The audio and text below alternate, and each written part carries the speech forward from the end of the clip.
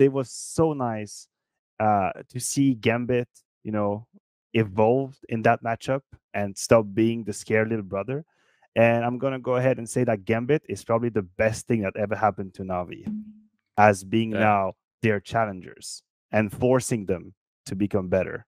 And I've seen Navi become better now that they are losing to Gambit, which is a very paradoxical thing to say.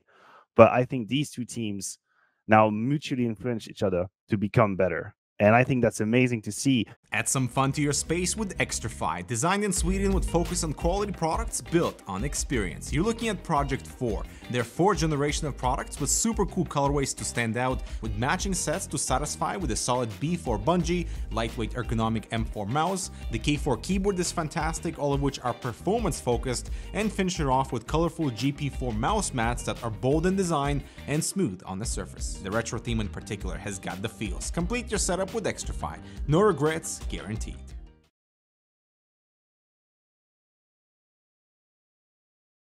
Fist bumps go to the teammates. I wanna see you falling fast. Win the round. Win the game. Parimatch, your esports teammate.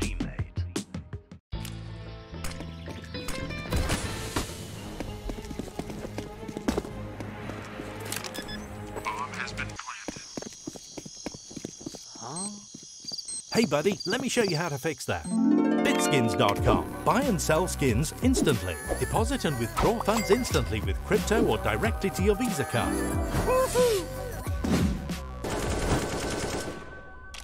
Bitskins.com. The best skin marketplace.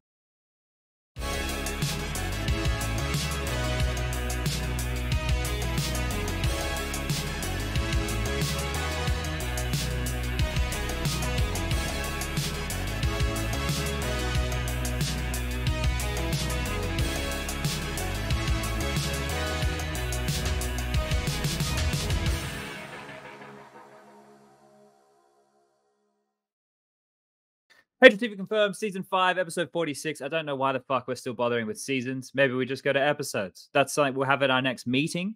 We have meetings every Tuesday morning, 9 a.m. on the dot, because we take this show very fucking seriously. Wait, anyway, you guys have meetings? Yeah, you're not invited. That's why when we're doing these pre-shows, like what we just did in the 30 minutes before, it was so fucking stressful. Anyway, the show is powered by Xtrfy, built on experience. That's the tagline at the top of their website, xtrfy.com. If you want some peripherals, check them out. We just found out that their mousepad is 4mm thick, didn't we, Striker? Yeah. Okay. Parimatch, they're also a sponsor of the show. Gamble responsibly. That's all I'm going to say. Gamble responsibly. And Bitskins, buy and sell CSGO skins and items. That's their tagline. I looked on it. I didn't realize websites at the top in the Chrome thing had taglines. So that's where I stole it from. Anyway, our audio-only listeners, for those of you who are enjoying the dulcet tones of Chad Burnshall into your ears right now, here's a taste of tonight's agenda. We've got retirement versus a change of career path. A bit of that happening in recent times. We've got the Star Ladder CIS RMR event, which is on right now with the grand finale, and the return to land with IEM Cologne. You can get all that on anchor.fm/HLTV. It's available on Spotify, Apple Podcasts, Google Podcasts, and many, many more. All right, let's get this one underway. Let's stop messing about here. As always, we're joined by Lucas. He's the man behind the camera pressing all the buttons. This is what he sounds like. Lucas, make any kind of noise, word, anything you want. No, hello. This is There me. you go. That's perfect. That's all we needed. That's great. Striker, Yes. I'm gonna bring you into this one. People on airplanes and airports in 2021, how does it make you feel? About the same as when I started traveling 2013 through 2019. So there you go. Okay, people are still dumb. Yeah, That's established. exactly. But there's just no care for other It's human just beings. the same. It's just the same shit every time, right? Like people just get up, like just as the plane even lands, like it doesn't even get to the gate or anything like that. People just stand up as if like they haven't been on a plane before. Maybe they haven't. I don't know, but I That's the expect that thing. they probably Yeah. have. Most people probably been on a plane like once or twice in their lives, and we've Possible. been on planes hundreds of times, so it pisses us off. It just and tilts us. Yeah. Okay, most of the other people are just but- like, "This is such a new experience. Oh, this is so exciting. Let's do shit." Is it exciting though when the woman at the front of the plane, as you land, in 3 separate fucking languages says, "Because of health and safety with the COVID bullshit going around the world, please do not stand the fuck up when the plane lands because we're going to get you to disembark rows at a time. And then these dumb cunts still stand the fuck up. And I'm just sitting there. And at this point, I'm no longer just being civil chat with these headphones in, just sleeping against the thing. I'm sitting there. This woman has said it in 3 languages. She can speak 3 languages. And you're not going to listen to her. And you still stand the fuck up and you block the row. And then she has to go, excuse me, sir, can you please sit down in 3 languages because you don't want to use your fucking ears, you selfish fucking cunts. Anyway, anger aside, we've decided that people on airplanes are shit. Let's keep going. I'm fucking feeling it today, boys. We're going to leak out with the aggression. Okay, Prof, you got anything to say to your boy fucking LAGGE 15? You got anything for him? Oh, Laggy 15, you got anything for him? Because not really. he wants to make sure that we're taking this shit seriously, Prof. Yeah, we need to take it more seriously. Obviously, after last week's fiasco of scheduling our show over an ESE Premier quarterfinal upper bracket match, fucking could we? We just stepped it up today, so we scheduled it across grand final of the CIS RMR. So just to show that it's not about like fucking up the little guys, we're just fucking up everyone, and that's it. Yeah, that guy has some things going on upstairs that he should probably get checked out. It's great to be passionate. It's another thing to be a fucking dick. So shout out to that guy. All right, Maniac, you're here today. I'm glad we have you because you can help with my mental issues, which are plentiful. I mean, he is qualified. Oh yeah, there's a psychology degree. And there's shit. a lot to tackle, right? There's a lot to tackle. This introduction, I don't even know how we ended up already ranting about people and how they behave in planes. That was way too fast for me. I was still, getting in the zone. Like, okay, this is how we do it. All right, I'm gonna just take my notes right there. We're gonna start a session live on air. Well, we're close to each other. You're probably a couple rooms that way. You can, if it gets too out of hand, you can. If I'm freaking out, just smash down the door. I'm in 328, so you can come and save me. You're actually next to me. Oh, You're actually next to me. There you go. Well, we're back on LAN, and we're basically doing a LAN podcast right now. So this is probably as close as it's going to get. Now, Matthew, you went to a lovely place. I'm going to link it to Lucas to show everybody because Lucas, I linked it to you. That's a tweet. Bring this one up for everybody at home. Where the fuck is this place? Maniac's small holiday tweets are annoying as fuck. That view is amazing. Where is that? This is the Birkenstock Hotel in Lucerne. It's one of the best hotels you can have in Switzerland. And the story is that my lovely father had birthday on the 21st of June, and he went into retirement. And so I took it upon myself to buy a room for the family, and we went together with the family to enjoy the view. And it was look, I come from a middle class, right? I never needed anything when I was young. I think I went to school, I had clothes on me, I had everything, right? But we never had money properly in the family. And so now that things are looking better or / good for me, I feel very happy that I can provide that kind of experiences for my parents, who have given everything for me from day one until now, 31 years of age. So this was it. This was Lucerne Birkenstock with me and my family. And yes, indeed, it is absolutely crazy, insane. Yeah, it looks bloody beautiful. What I'm taking from that is Maniac is rich. I'm doing okay for now. There you go. With the weekends like these, it can disappear really fast. really, really fast. No, well, it shows that you're a good son. I haven't seen my parents in 2 years. So, you're a shit son. I'll be the first to admit it. I let my mum know all the time I'm shit. All right. So this is great. This is the intro that we were all hoping for. So, Lucas, run the thing. Let's get into the recent news, shall we?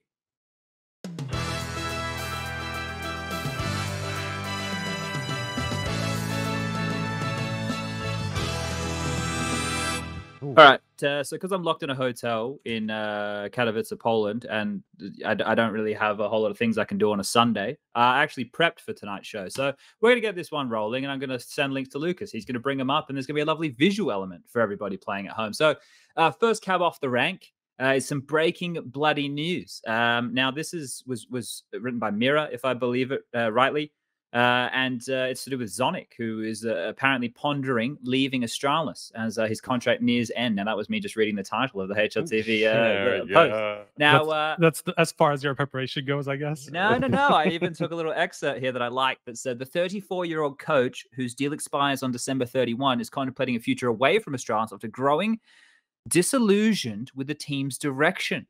one source said tension between the team and the organization had been building for several months, with contracts of the core members of the squad set to expire at the end of the year. I'm going to get into reading like audiobooks. I was liking it. I was liking it. I was children, ready. For children. Yeah. Yes, that's where I see your face actually after CS. Okay, I'll make sure the swear words are out of there. All right, so this one is obviously huge news, but it's kind of in line with the murmurs that we've been hearing for some time. I don't even know who wants to take this one. Does anybody want to spill the beans on the stuff they've heard around the Astralis camp, or is this shocking to anybody? I think the timing is shocking. I think the timing is shocking now that we are rolling around the corners with IEM Cologne. The fact that changes were around the corner for Astralis is not really a surprise. I mean, you take all the elements, you take all the factors into consideration, and you think maybe there is a new page that has to be turned. But the fact that news, that rumor, whatever we want to call it, comes out now, that we're actually going to get back into IEM Cologne and arguably a moment where Astralis could shine on LAN because blah blah blah. We're going to get into this further down the road. The timing of it is what I find a bit crazy, right? So it's either going to destroy them or it's going to make them united. I just don't really know. Don't we feel like they're already dead though? Like, do we think that this Astralis was like? I'm not saying that they couldn't perform and do well, right? There still has the core there. It's still an amazing team. At least on paper, and what they could at their peak achieve. But like in terms of this team going forward, without some, I wouldn't say massive overhauls, but without a personnel change or two, they probably wouldn't be seeing themselves in the top 3 conversation anytime soon, right? So we knew that there was some changes that didn't happen. I think, obviously rumors were flying around, something along the lines of this, make some player changes. Obviously, as we saw, this team didn't really deliver. Like this whole situation that they have now, the pre-opping, the players that they have without device hasn't been working out. So they obviously need a bigger change as well in terms of the personnel. And then all of the rumors about certain players not really liking what's going on in the org, and the org player, bad blood, whatever. And I mean, even device leaving in the way that he did also kind of plays into a similar thing.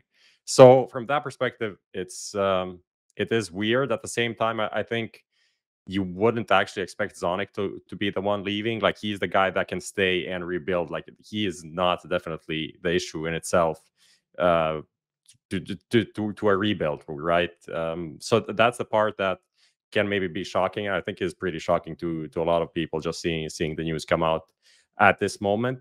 At the same time, I feel like this could actually be a good thing for Astralis. Like, their PR is so deep in my brain that I'm already thinking like, oh, let's see, how could they make this sound like a good move for them? But just having like a fully fresh start and leaving the legendary 4 major winner team behind them and being like a new team, I think that could help, even though that would require them to actually admit that they're no longer that team. Which I don't think they are really willing to do, at least not yet. Okay, well, it's kind of crazy that just multiple people are just willing to jump the ship, right? Even though, like, relatively speaking, Astralis hasn't been doing like badly, right? Obviously, they're not the Astralis that we knew, but up to the point that device left, at least they still took some titles home, and they were still competitive. And in this online era, very, very few teams have been able to be consistent. So it just doesn't seem like results-wise there was such a motivation to just like break up the team, right? And this like almost extreme way where like the coach and player that has been with them basically from the start are just willing to just go off and join whatever. Like, device just joins a straight up worst team on paper, right? And zonic, who knows what's in his future at this point. So it kind of speaks to how, I guess, they didn't really like, as the article says, right, like the direction of the team and the direction of the organization and the way that they've dealt with some of these changes. zonic was pretty vocal about not wanting to get rid of S-Tag, right? To let S-Tag go, which just the organization did pretty much on their own. That was pretty clear from what zonic said in that one comment around that situation. So just all of it is coming together, and it's kind of like, it's not a good look for the organization, I have to say. Like, this is a really bad look, if anything. But this is the thing, right? Like Richard and Duncan have been talking about the nefarious activities of Astralis and the players not being happy with this for ages. Now we're just finally starting to see it rear its head or be manifested in murmurs like this, right? So I don't think it's the first we're hearing of it. It's just the first that we're actually starting to see cracks, and those cracks are being facilitated by contracts ending. Because if one thing you can say about the Astralis players, other than being the greatest team of all time, is they're bloody consummate professionals, right? Like they get it done, right? And they're not going to step out of line. Whereas now, obviously, these murmurs can start. It's curious for me to see what happens with Zonic's career as an individual. Like, does he want to continue coaching? Because I don't think there's any argument that he's the best coach, right? Like, I feel like historically, yeah, for sure. Yeah, so he has so much brand value there. Does he want to spend more time at home? You know, I follow the guy on Instagram. He's got some kids. He's got a lovely family. Does he want to spend more time at home? You know, if he wants to do that, we're going to get back into event season hopefully soon, or we're starting to now, right? So that's going to be a life change too. I mean, he could surely find a different job that isn't coaching, right? In CS or in esports. Could be like a GM. Could be like a GM. You or could something, do right? anything. Yeah. I think analyst. Yeah, I kind think of he should definitely not do analyst. I think I was going to say stay out job over there. No, yeah, you're right. The thing about Zonic as well, if you, it's obviously not debatable that he would be an asset to any team that could potentially get him, right? But I feel like from what he experienced in this incredible synergy he had with players and the success they had and this whole little dream or legendary run they had, I feel like it could only go downhill from there, like only go downhill. I don't see how he could find a new, completely different team and then find again this magic formula and win again. Not that he's not able to, but just it was just, you know, this again, I use the word synergy between the squad and themselves. The fact that they knew him, they respected him, everything came together for him to become I want to say the first image or example of what the best coach can be in the world, right? In that specific context. So where do you go from here? I think he's done enough, and he could just enjoy, you know, watching Counter-Strike for what it's worth, because he's already paved the way. Like he's been the greatest. That's already done.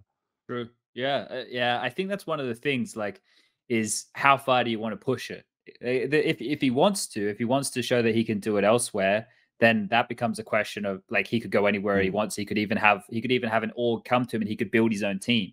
But depending on how that goes, is like you're saying, Matthew, is the sense that if it goes shit, well, that's what we're talking about with like people who like tarnish their records, right? Like they go, they're great, and then they let time be the destroyer of it, right? Because what we're going to remember is their most recent image. And if they go out on the bottom and not on the top, well, you know, sure, we're going to talk about the great things that happen, but the more recent history is the one that sticks out in our minds. So that's curious. I think that this whole thing with the contracts ending for Glaive, Magus, Dupree, and Zipex is quite interesting as well, because we know that Glaive's expecting a kid, right? We know that he's got a kid on the way. Dupree's starting to become one of the older boys. He's up to 28 years of age. Zipex, his head's, you know, been on a discussion point for a long time.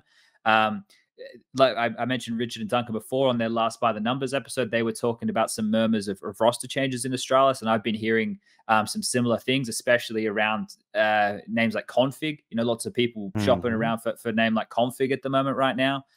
So I think like this Astralis roster, if you look at it, if you were going to keep a couple of pieces, right, you'd be looking for like a Magus. You know, or he could be your in-game leader. He already did it when Glaive was out. If Glaive wants to go on bloody maternity leave or whatever when he has a kid coming, I know that's a very Danish thing to do. In this article, they talk about Hunden. Now, this is the other implications of this. This is the bit that I didn't bring up just yet. Is the fact that they have Hunden on top of the list of potential coaches to take over at Astralis. Now, is he traveling with this heroic team to Cologne? Has anybody seen him on social media and stuff? Guessing he would. I didn't see him. I didn't see him on the pictures, to be honest. Me either. So yeah, it's could be that he isn't there. I'm presuming that he would be. We're hearing that he is, maybe. Who knows? Okay. I did not see. But Lucas, the source, he is. He follows up with, he should be. He should be. Yeah, we know he should be, but we don't know if he actually Thank you for that information. I mean, I just heard that he should have been there. Like, he talked about going to the airport with the team and all that. So, like, from what I've heard, talking to him, he should be there. Who knows? Maybe something changed in the last minute. Maybe something related to him going to Astralis popped up. I don't know. I mean, to be fair, Yeah, to be fair, I don't think this is anything that recent. I think this is kind of something that's been building up over months. So it's not like, I don't think this report is like the most I guess sudden thing. Like this is something that I'm sure that that has been kind of building up over months and months, and now it's kind of like reaching a certain point, right? So I mean, what I'm curious about is there was a reference to the rest of the players and their contracts also ending at the same time. Basically, everybody apart from Bubsky it should be. So basically, all 4 players plus the coach, their contracts all end at the end of December. And that could have like massive implications, especially if Zonic says, well, fuck this, like I'm leaving this ship, right? Yeah. So if and Device has already done it. So like basically like a lot of the team that has achieved so much together has already left, and they could just all decide to up and leave and just go build it somewhere else, right? And with an organization that they maybe agree with a little bit more. So like this could have very serious implications on the organization for sure. I think yeah, one thing to add, like if the players are maybe going away at the end of the year, or maybe even before, because you maybe want to sell him and not really wait for the contract to go up, then you want to sign the new coach now, right? Because he's going to be the guy to rebuild the roster. You don't want to sign him 3 months after all of your players left, and like what is the team now? You have to have him now, start talking to players, figuring out the idea you want for the team, building the team. Like you get this guy, maybe you can get this guy, then that falls apart, and that takes time. So I think if this is going to happen, this is probably going to be like kind of imminent, like during this summer transfer period. I think look, obviously this happened with Device leaving, but I think it's just such a shame that we never got to see them defend, right? We never got to see them go as the team that we all knew as the greats to defend, and maybe it would have ended up in a horrible fashion and they could have bombed out in groups or whatever. But I find that still hard to believe. Like if that would, like, even I think they would have still been very competitive, especially once we get back to LAN, once it's the fucking goats, right? The Astralis are on LAN in their environment, you know, like knowing it's that fucking final crack at it or whatever they were thinking. It's just such a shame that we not that we've been robbed of that, but like COVID obviously played a huge role in, you know, teams getting burnt out, taking breaks, all that kind of stuff. It's such a shitty way for the story to end, because we didn't know the story was going to end. And now it feels like it is. And that is a really sad way, you know. It's a sad way for the best, like, because we say it all the time, the best team to ever play Counter-Strike. It's true, right? There's nobody who have done what they've done. So I think that's a little bit sad, but yeah, should we keep the sad news rolling? We move on from this. We'll jump into the next piece of recent news. I just have one angle to talk about. Hunden leaving Heroic with their current lineup that they have.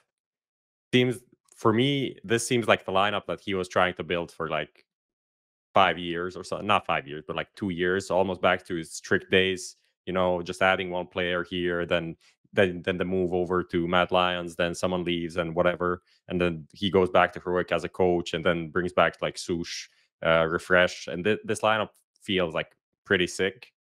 So I'm just curious about, like, why do you think that Astralis would be like so enticing, except for the money?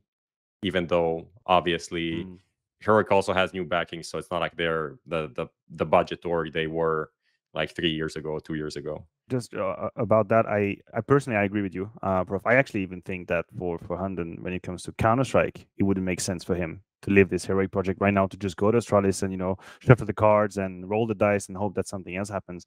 But from like a national perspective and like a national scene perspective, when you have a household and a name that has dominated for so long and has become the jewelry for so long, it is sometimes really hard for players to resist the appeal of that. Like, I know it's something that happened in the French scene a few years back, when even when Very Games at the time, or Titan, was going down, the name was still something that was enough for people to say, holy you know, I could do it. Yeah. I could go there. But the thing is, there is then a disconnect between what you are hoping you're going to get and what is actually the situation, because Heroic's doing relatively fantastic. They have a good little squad. They build it together. But then if you're Hunden and then someone knocks at your door and is like, it's the call that 3 years ago, 2 years ago, a year ago, you would have killed to get, right? So I think that sometimes takes a lot of nerves and to be down to earth, to realize that, hold on a second, even though it might be what I've been dreaming for so long, this is actually not a good move to do. But yeah, I know it can be a factor when you have a household that is so established. The thing is, if I'm Astralis, and look, someone correct me if I'm wrong here, because I don't pay too much attention to their whole business side, but they're like a publicly floated company, right? Like people invest in them and all that kind of stuff. So you're going to need to rebuild a strong team. You cannot have a shit team. So if you want to get one of the best talent curators in the region, which is Hunden, there's no doubt about it. I think we've been talking about him for years. They're going to put up big money to do so. If Zonic's not going to be there, who else are you going to go to, right? Like the only other way is maybe you get Karrigan on the phone. You say, "Fucking listen, mate, leave. It's time. It's time. It's time. Make the move." Like that would be one of the only other names that you'd look towards from the Danish scene, and that's not to discredit all the other great Danish in-game leaders and Danish, coaches and stuff that we have seen. It's just you need to have something that's going to be a headline. And like Hunden, he was in the headlines for a bad reason, but he's still part of a very strong team from the Danish region. And I think news from like Astralis can't go anywhere, right? If Astralis goes somewhere, that's what do they do as their business? Like they're what are they? The golden boys of Denmark, right? So yeah, they're very nationally implanted, at least in terms of like marketing and PR and all that. That's very much a target. Needs to be strong. We've lost Striker. Is he gone, or is he just temporarily webcam gone? I think he's applying for the coaching position, so he just took the opportunity. That's my time. Let's go. Heroic doesn't have a coach now. Yeah, let's go. Let's go. KDN. All right. Are we good with this? We want to move on. All right, let's jump into the NBK news. Now, if you guys missed it, NBK, let me link you. I know, Lucas, you're probably trying to sort out the striker thing at the same time, but I'll link you this one. We'll keep it going. NBK released some trailer, right? It was just the other day. He's making the transition away from the Counter-Strike, which he has been hugely successful at. If you guys aren't as old as me and Matthew, we remember him from the Source days. Matthew even was, I don't know, maybe a big brother to him once upon a time. So to see Nathan, Matthew, going to Valorant is a decision that you can pretty easily understand? Yes. Well, I haven't really spoken with him, so I'm not going to put words in his mouth. But I think that when you're NBK, you are a born competitor, right? You've been in the elite of video games for the longest time. He's probably the most accomplished French player to ever touch the game in terms of the duration, right? You end up in a situation where objectively, I don't think he had opportunities that were matching his willingness to be competitive in Counter-Strike. And that is a very hard fact to accept when you're a competitor and you think, right now I cannot do it. I cannot play in a top 10 team or whatever, and this is what I want. So in that scenario, when you have his hunger, when you have his skill set, I have no doubt that he could just burst into the Valorant scene and make a name for himself there. And this is not a diss at the overall level or whatever. I just think that with the skill set he has, with the toolbox he has, and what has been the reason of his crazy success over years and years and years of Counter-Strike, this has values in any other FPS he decides to cycle on, where the playing field is leveled. He's a big name. Valorant is very brand oriented, a lot of PR. If you name something, people will look at you. I can understand the move. I actually can. And I think it's going to probably propulse him towards heights he wouldn't reach anymore in CSGO. And who am I to judge? If he wants to be competitive, then fuck yeah. I actually sort of approve the move. Yeah, this is a weird one, right? Because so many people, when they see this, they immediately, because they don't use their noggins, go, Counter-Strike is dying. The game, NBK is leaving, and Counter-Strike is dead because NBK is leaving. But when you take into what you just said into account, right, and you understand that this guy already recently was in Vitality and they had to build up from the bottom. How many more times does this guy want to do that, right? How many times is a player going to sit themselves down, look in the mirror and go, well, guess I've got to train up 4 other fucking guys again, and we'll go through all these open qualifiers. That compared to, okay, well, as you mentioned, I'm a big name in Counter-Strike. I can go over to Valorant. People are going to see my name. The fucking resume speaks for itself. And as long as I can apply myself, and then I'm going to get into a team that is already going to be more competitive than if I was in CS. It's like, it's a no. And the thing is as well, at some point, if you're NBK and you've done that time and time again, and you keep hitting the brick wall of you getting replaced, like you're going to get a little bit disenchanted with things. Yeah, sure. Whereas when you head over to a new game you're going to have the respect of these new kids, right? Because it's highly unlikely it's going to be NBK and 4 other Counter-Strike guys. It's going to be NBK and 4 other guys who probably played Counter-Strike, but probably also played this, that, and the other. So it's a fresh start. And when you think about Nathan's age, what is he now? 27? 27, yeah. Yeah, so he's still got, he's still got years left in his career. Plenty of time. Life hasn't even begun. We good. It's 27, all right? A baby. Got a long time. So this move, like I think for a lot of people, reflects as a way that they can keep their narrative going in their head that they think that Counter-Strike is dying, and they think that Valve, this is my favorite one that these. Anyway, I'm going to save all my juices. I'll come over. If I feel like you're losing it, I'll come over. I'm ready to leave. So, but it reinforces that for people, right? And that's that. I know we're going a little bit off topic here for the NBK situation, but it's a move that people need to understand is one that has a lot of benefits for NBK as an individual. So it's like, if he wanted to, I'm sure he could. He could go join Double Pony. They could make a couple of changes. Maybe they make a couple swaps with LDLC and they make another good French team and make it happen, right? Like he could do that. Does he want to do it again? I'm pretty sure he's gone on record saying that he would never play with a French team again. So there you go. So something along those lines. I don't want to put words in his mouth, but I'm pretty sure he said something very similar to that. I mean, okay. Let me just put what I think about it. Right.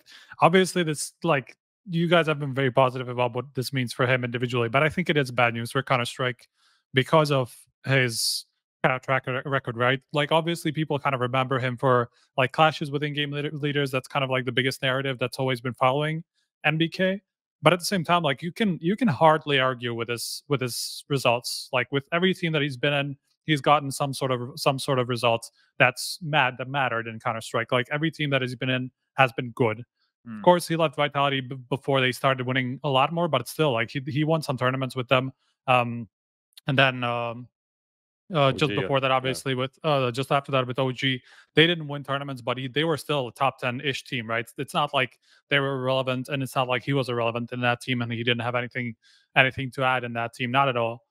So obviously, there's results that you cannot argue with, and he has the experience to kind of bring up these guys. And help evolve the team into the top tier scene. Maybe he doesn't have what it takes to be on the best team in the world, but he definitely could hang around with the top 20. So I think it's still bad news. It's still a kind of a unique character that you kind of need for some of these new projects and stuff like that to get them through to the next level. So. Sure, I understand it from his point of view. I agree with you guys, but it's something that it's a person that we're going to miss, I think. Sure. I would like to pose this to you then in that case, Striker, right? Like what you're talking about here is are you talking about if he was to build the team and help nurture players, or are you talking about if he was to join a current team now and help elevate them? Because the latter it could be either. Yeah, but the latter, I would have a hard time finding a home for him. Sure. Yeah, I mean at this point with and what it probably it looks didn't like happen. now.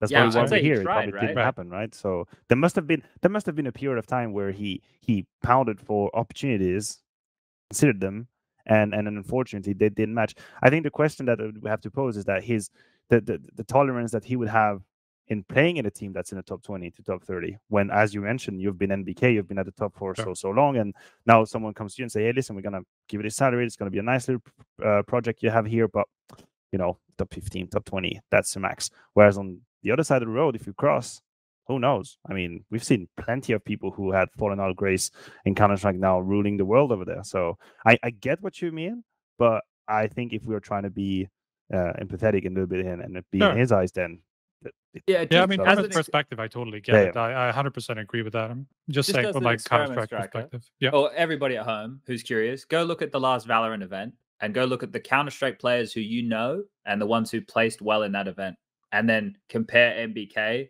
to those players. Just do that. That's all you need to do. Yeah, just have a little bit of a look, right?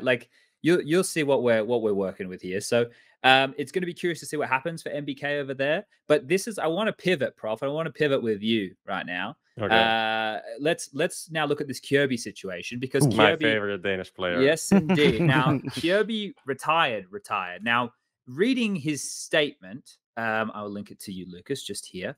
I didn't get the impression that it was just retiring from Counter-Strike. I got the impression it was retiring from professional video games. What impression did you get? Yeah, that's definitely my impression. I think that is pretty much the case. Like, there's no mention of Valorant at all. I don't think that is something that, like, if he was considering Valorant, he'd definitely write it so people know that he's someone that's he's on the market, so someone can maybe pick him up, or maybe he can trial for someone. I think he's just, the motivation just isn't there. Like, he's a guy that, he's 23 still. He's super young, still pretty skilled. Like, I don't think even in the last year that he was like a trash player or anyone that needed to leave the game instantly, right? We had players that were playing much worse than him and still are playing competitively. I feel like either they go into the slump, they came back, or they just like play based on their name value. They can find a team on that.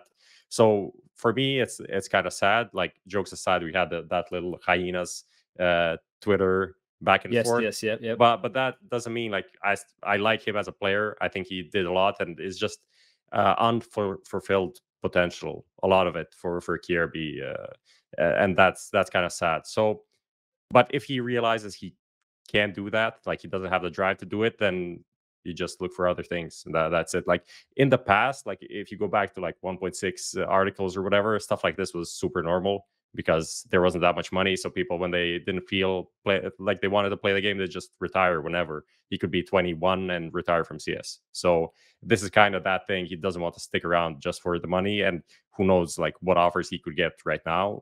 It's kind of questionable, but he could be a pro player without a doubt in my eyes. And this is something that I kind of wanted to touch on, was the comparison between NBK moving from CS to Valorant, right, to continue a professional esports career, and from Kjaerbye retiring from competitive video games and seemingly stepping away to go pursue something else, right? Like, both of these things are different.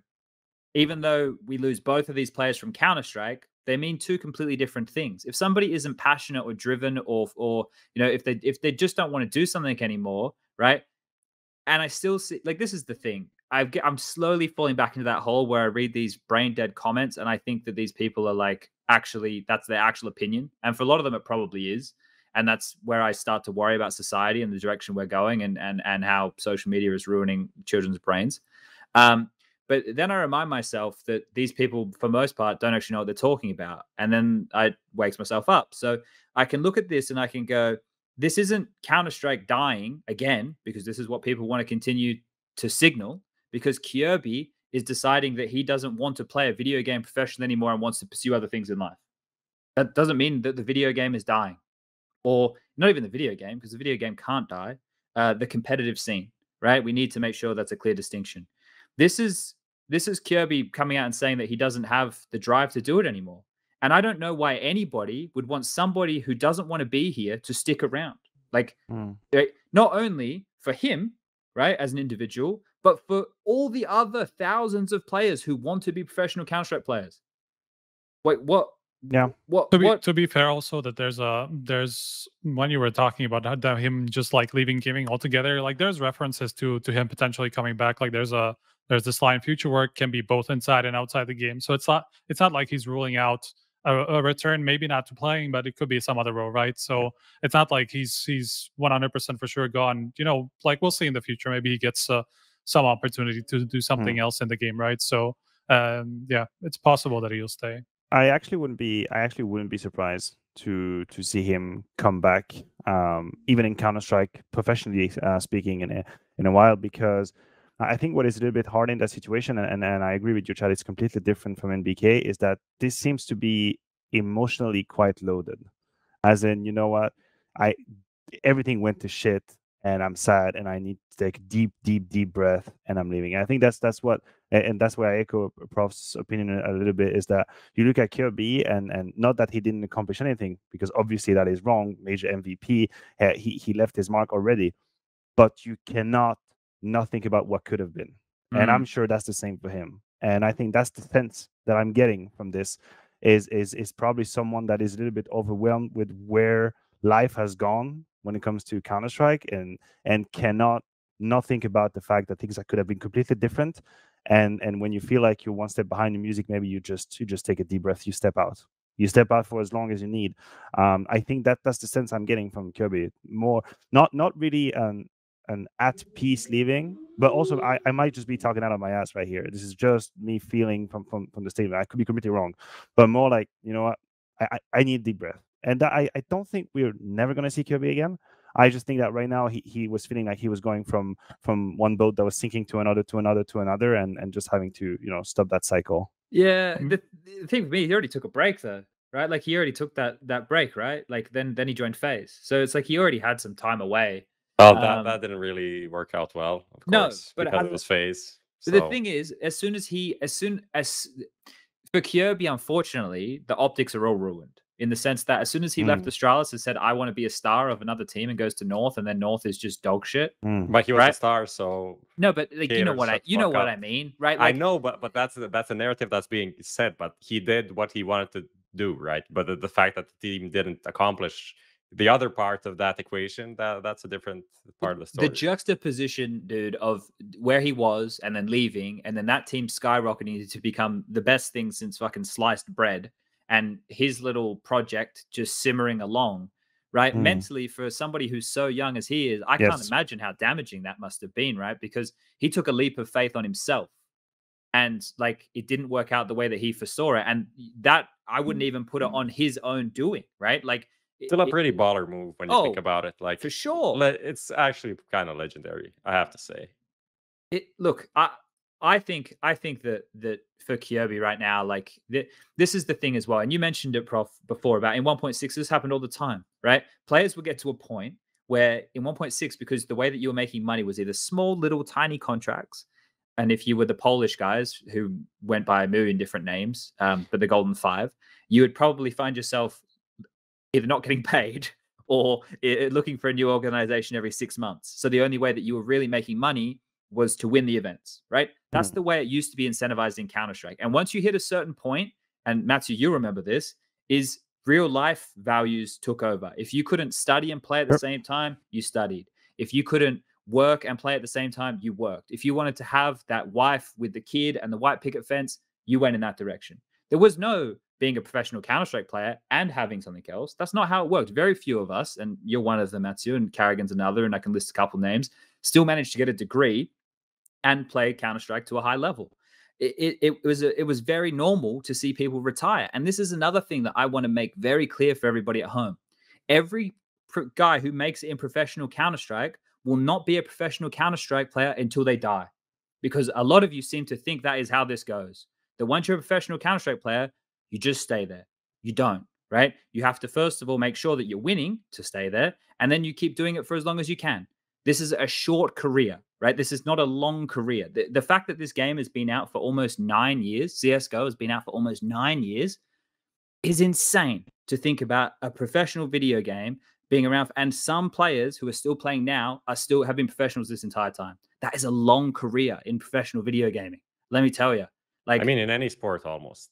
Like, aside from like the biggest, like football and these things, like you can be a professional, whatever, athlete, running, jumping, whatever, you know, stuff. You don't do that until 46. So it's...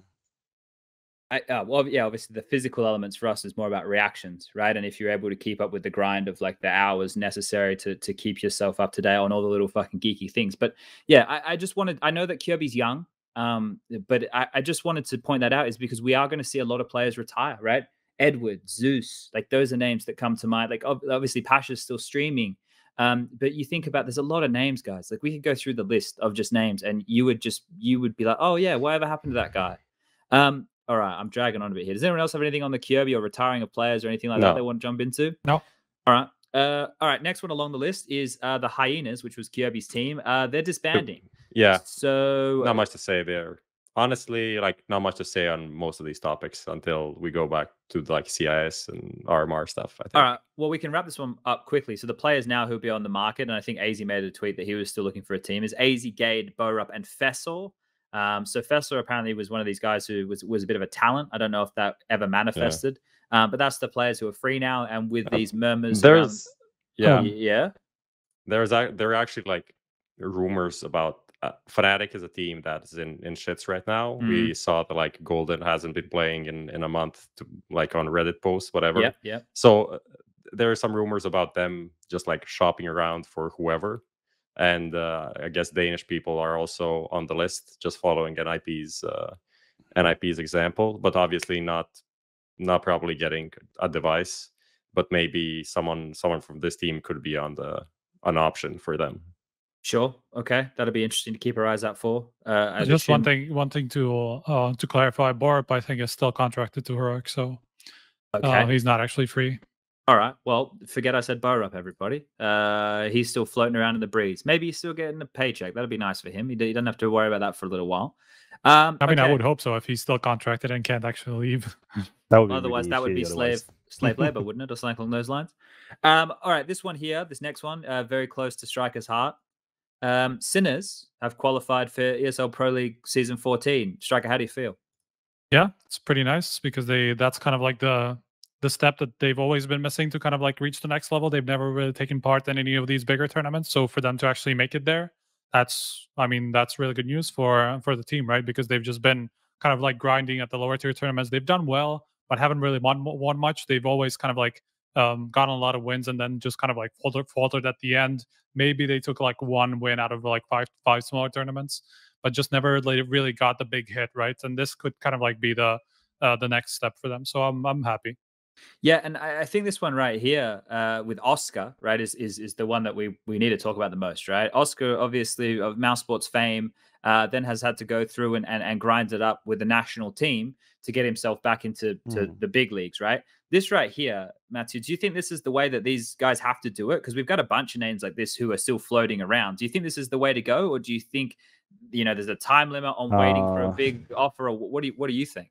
I think that on short term, this is mutually beneficial for both parts, right? So it's actually funny because the anecdote is that a year and a half ago, I worked an event in Switzerland as unique analyst. It was a small little LAN event organized, and Sinners were here without Oscar. So I met them like a year and a half ago. They destroyed everyone. But anyway, the point I was going to make is that it's a case where for Oscar, he gets a platform to broadcast his talent. The younger players get someone very experienced and very efficient, very strong at the level, and they can rise together. Now, do they already like had a blood pact to always stay forever for the next 5 years? Probably not. We see where times takes them. If they perform very well, maybe they stick together. That's the fairy tale we all want to see in Counter-Strike, but we know that is very rarely the case. So I would look at it in a very pragmatic short-term view. I think it's amazing that they are getting better and better, improving, taking names. Oscar is destroying everyone. His stats are always ridiculous. I always hated to play against him. He was one of the most freaking audacious, annoying little prick with the AWP. He always was, and he's still good apparently. Now for him, if you think that would be a stepping stone back into the high level, I think the journey is quite long to regain, the stock on the market that you can still do it at the top. But if there ever was a way to do it, then that would probably be this way, forcing people to take a look at you and say, hold on a minute, this guy he still plays really good Counter-Strike, and maybe we should give him a chance. So you're mutually beneficial. Yeah. Yeah, go Prof. I also wanted to say Oscar only now turned 30, so he is like very young. He's still young.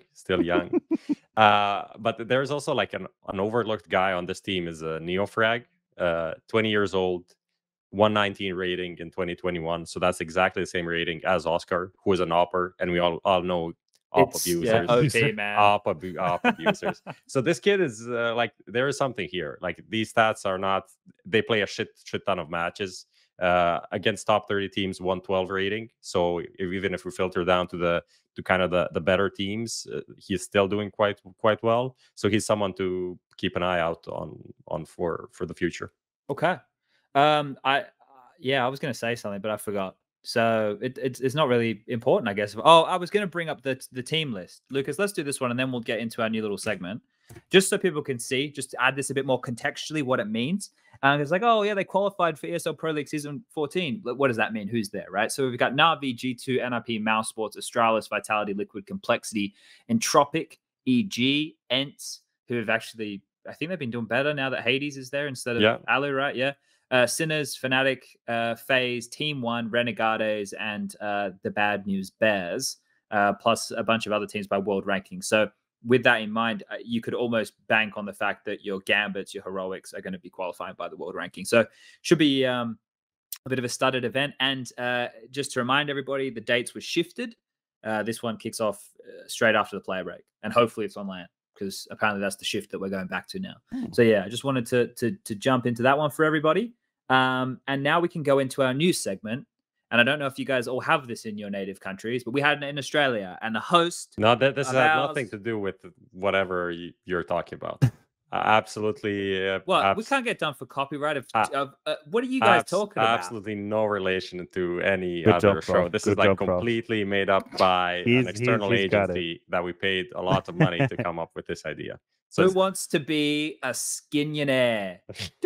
I don't know what your tunes were. Can't do that. I don't think you can do that. I was going to actually play the actual There we go. one. That's it. You're not sued. But let me explain this concept to everybody at home. One of the shows... It's still being developed, so we'll see how it goes. Yeah, originally when I came up with some ludicrous concept that had like fucking lifelines and all this kind of shit going on. But to explain this version to everybody, basically, one of the sponsors of the show, Bitskins, has given us some skins, I believe, to do a bit of it's like a giveaway for our viewers. So what happens is our guest, who this time around is Maniac, will be answering some quiz questions, and every single one of these quiz questions he gets right takes us up a tier of skins.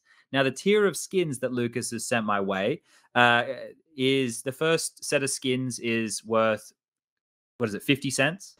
And then we've got, after that, $2.50, $7.50, $15, and then $50 skin is the high. So if Maniac gets them all right, somebody in the chat will win a $50 skin. If not, I'm so sorry for the community right now. I'm already so sorry.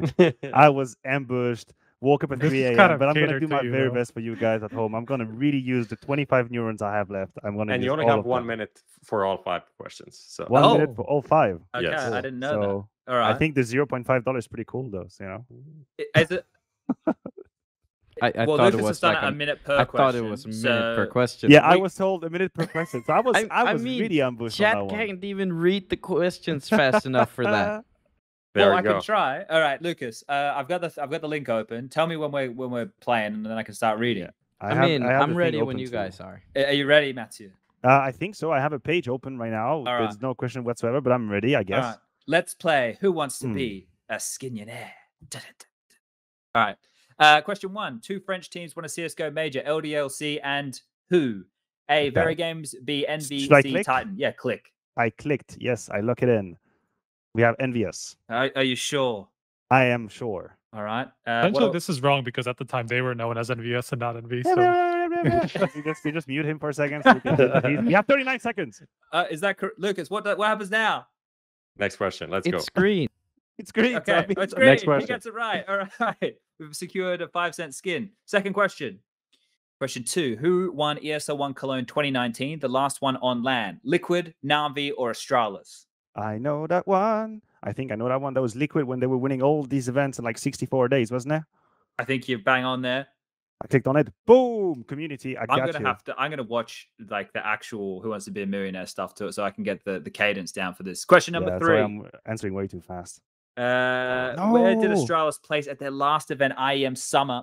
Was it A, 7th to 8th, B, 9th to 12th, or C, 13th to 16th? IEM Summer. Don't look at the chat. No, I'm not looking at the chat. They're all trolling. No, I'm actually not. I'm not even looking. I have it right open. I'm just thinking because I kind of work the event, so I feel like I should maybe know the answer. It's any between 7/8 or 9/12. Did they actually make it past the group just to then lose the game? That'd be that. What games did they play? I have 22 seconds. They lose against. I would have to Google it. Yeah, me too. I'm gonna it's such a easy, but I'm gonna be positive. I say 7/8. Yeah, I picked that. Here, ladies and gentlemen, let's reveal the answer. I took a risk. Oh, that was the doubt I had. All right. That was the doubt I had between 7/8 and 9/12. It can be salvaged. You can still get the $15 skin. Okay, we can still get the $15 skin. Okay, let's just. All right, question number 4. And what is the highest ranked academy team at the moment? Oh shit! Is it Spirit Academy? Is it Mouse NXT or is it Young Ninjas? Highest ranked academy team right now. I would be very surprised if it was Mouse NXT, seeing that the team. They did beat Entropic. I know. It comes into play. But did that get into the rankings? I'm not sure exactly. I have a question about the protocols and how these points were counted or not.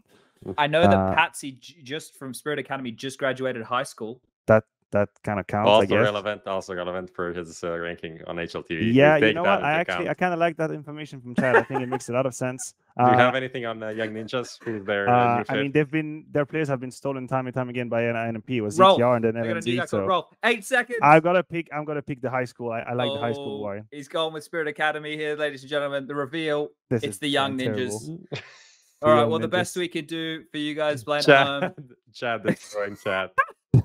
That one I can half blame. The Astralis one, I take the blame on that one.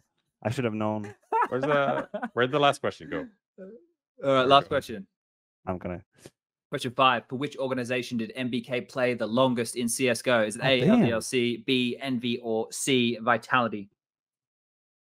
This is also maybe wrong because of Envious. According to Striker. This gotta be LDLC or Envy. I'll be very surprised if there was Vitality. Stunna in chat.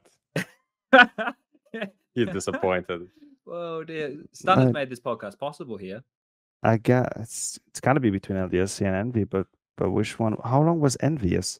From they've what in June 20 when we did ASBC Montreal, they were already in Envious. At Gfinity in 2015, they were already Envious because Astro was there. It could be Envy. It could be Envy. I actually cannot remember when the LDLC thing, when they went from LDLC to Envious. 8 seconds. So I hope that you guys like the Galil because I'm going for Envious because I'm actually not sure for how long. It's LDLC. No, all right. I had it out. No, it's wrong. No, this is definitely not correct. It's definitely Envy. It is Envy. Okay, it is Envy. It's the shotgun. The Hyper B shotgun is the third tier, the 750. 750. Lucas, all right. We've moved it up to the 750 mark. So that was the Bitskins presents Who Wants to Be a Skinionaire, and I think it's a fun concept. All right. I feel that we've stressed Matthew out here. I am very stressed. This has LDLC wasn't even that long. I've played major playoffs, and I don't think I was that scared, honestly. I was so scared that I would disappoint the community. But yeah, the Astralis one. Dang it. That one hurts. Now, Lucas, do you want to talk about the particulars for the viewers here? Who wins? How do we select a winner? What are the details? We already found him. His name is. We already found a winner? Sorath. Yeah. You want to post it in chat so I can? I did. You did, yeah. Oh, you did? I don't know. Oh, where? There you go. Oh, this guy. Congratulations. Zareth. I'm very happy you won. Lucas or someone will contact you. And could have been a USB kill confirmed. If it weren't for Chad, but yeah, of course. Sorry. Yeah, look, I was sandbagging. All right. Well, that was fun. That's it. We'll do that more. We'll do that on a weekly thing with our guests, and we'll come up with more fun questions like that. And maybe we'll get to a point with lifelines at some point where you can like call a teammate. Right? That might be yes, that would be nice. I would have loved to have a call a friend. Yeah. Call get one of those in there. Call Apex. Dan. Need you right now. I mean, you could also easily do like audience stuff because we just have like ABC, and like people could just vote in chat. So it's possible. I would get trolled. We would get production quality, man. We could do the one where we get rid of like a question, right? That's the one. All right. Okay. Totally new concept. We would never seen it before. We would never play this. Is our external agency that is in charge of this. Of course, we'll probably do some cool stuff. Yes. All right, Lucas, we need to run some ads now, right? He gone. All right, let's run some ads and we'll be right back.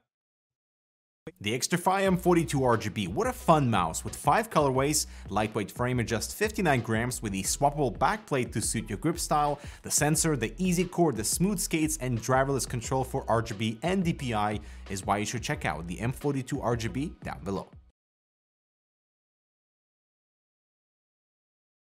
Fist bumps go to the teammates. I wanna see you rolling fast.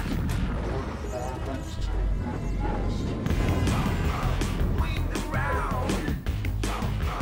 Win the game. Parimatch, your esports teammate. Buy and sell your skins now. Easy, fast, and safe. The best skin site. credit card deposits and withdrawals, instant cash out methods. Get the best deals. Quick, simple, reliable. Bitskins.com. All right, and we are back from the ads, and we're going to get this one rolling straight away. We have the CIS RMR that is being run by StarLadder. It is live right now. Navi are taking on Gambit in the grand final. And the second map is looking pretty good for Navi, who are up 15-9 on Dust 2. It's a best of 5, but Gambit have a 1-map advantage. Lucas, just bring this link up for everybody so you can just show them what's going on there. Ancient was map number 1. Anyway, that's happening at the moment. So put that on a second monitor, but make sure you keep listening to us because we talk a lot of fun stuff. I was going to say shit, but I was going to, yeah. Anyway, where were we? Oh, Virtus Pro. This is what I wanted to show. They are looking like they're in a bit of a rough spot right now. Now we're going to go to our favorite website, Liquipedia. I know how much everybody here is a fan. Bring this one up so we can flashbang everybody at home, Lucas. This one right here. And scroll down to the standings. So I'll blink it for you guys here as well. So this is what we're talking about when we're talking about Virtus Pro potentially being in trouble. So you can see here the total points. Obviously, if you're unfamiliar with RMR events, this is the regional major ranking events, which are required to get yourself into the major. And over there for the CIS region, they have 5 slots available, right? Virtus Pro are currently sitting outside of that. We got Navi first, Spirit second, Gambit third, K23 fourth, and Force fifth. Now that might move around a little bit depending on what happens with this Gambit versus Navi game. But yeah, you keep your eyes peeled, and we'll keep this one updated. But looking at Virtus Pro right now, Striker, what's going on? You think it's just the CIS woes? YEKINDAR was over there with the team. They were playing together in a boot camp environment for the first time ever. Yeah, I think I'm just trying to figure it out because I haven't watched so much of this RMR event, but I think they lost to the 100 What's a downward trajectory? I don't want to. Yeah, it's just things haven't been going fantastic. Can I get fancy as well with production? If I put the link, can you guys bring it up as well? Because you're talking about Lucas. VP and you're talking about YEKINDAR, and today I was doing obviously my due diligence preparing for IEM Cologne, and I stumbled about these stats from the year from YEKINDAR, and going from green to red was so insane on that event page for 2021 and it was actually something that I had thought about, but I didn't know the numbers were actually, backing up exactly my thought. Is that YEKINDAR in beginning of 2021 was an absolute beast in VP, and like the space he was creating and the situations he was creating as well from scratch for James to close rounds. It was so amazing. I even tweeted like, oh shit, he was the one they needed. Like now it makes sense. And going from the plus 43 full green to then all in red, I don't know what happened. And I don't pretend that he's the only reason, but that right here, you can see something happen in at least his efficiency. And just as much as he was part of the reason why they were winning at the beginning of the year, he is now part of the reason why they're not winning anymore. And I don't pretend like I figured that one out, but this is such a huge shift. I don't think I've ever seen that a player can go from being that successful to struggling that much. I just wanted to bring it up because it kind of got me like, what the hell am I looking at? I guess. Oh, what the fuck? I don't know. It just echoed in my room. Am I still audible? Can you guys still hear me? Okay, cool. That just was really strange. I don't know what that was. But I guess because he's an entry fragger, right? Or primarily, that it's a cruel mistress, right? It's definitely something which is hard to do consistently. And the fact that he was getting away with it in the beginning, like, is it his moves get figured out? Because that's one of the things with entry fraggers, right? Is they have a bunch of moves, and then once those moves get figured out and kind of countered, it's not going to be a walk in the park, right? And it doesn't help that he was such a standout player on the team. And I'm not just saying because of the stats and how he performed, but just in the way that like the kind of a player he is, how really hard aggressive he is. So he's always going to stand out when you watch demos. Like you're always going to see him doing shit off the side, alone, and kind of like making his own moves. So there's always going to be focus on him. So people would just always take notice of what YEKINDAR is doing because he's just in your face. Like you're constantly going to see what he's doing. And so I think that's something that can very quickly catch up with you if you're that type of a player. And like, it's just like a couple of matches, you just find out that like the moves that you've been doing don't really work, and then you just lose a little bit more confidence, right? And you can't really get back on the horse. Like that's kind of the theme with a lot of these players. So yeah, I just have a feeling that he kind of like fell into that trap.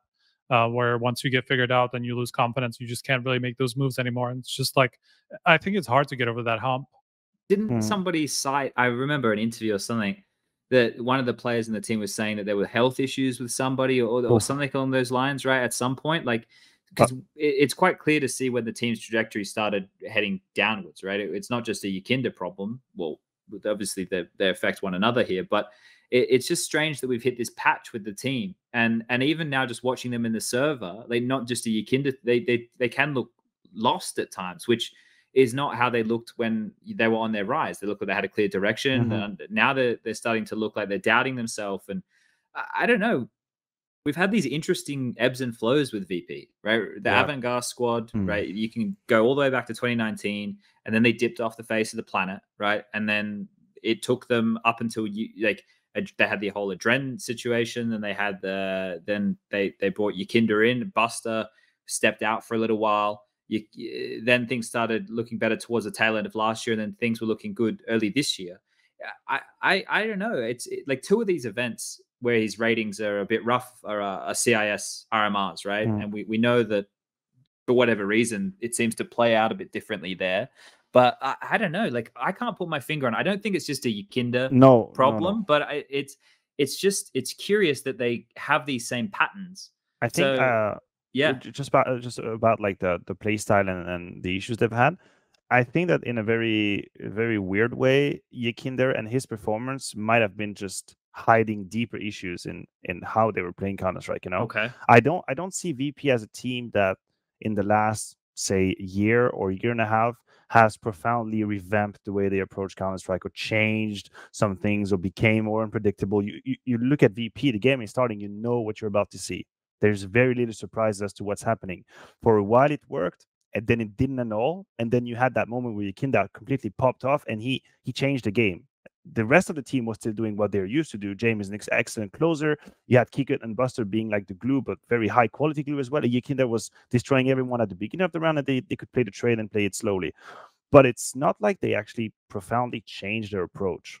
And to an extent, I think not that they were lying to themselves, that's not the right term, but they might have been smoke screened or gaslighted in the fact that, oh, wait, hold on, actually, this is amazing, this is working.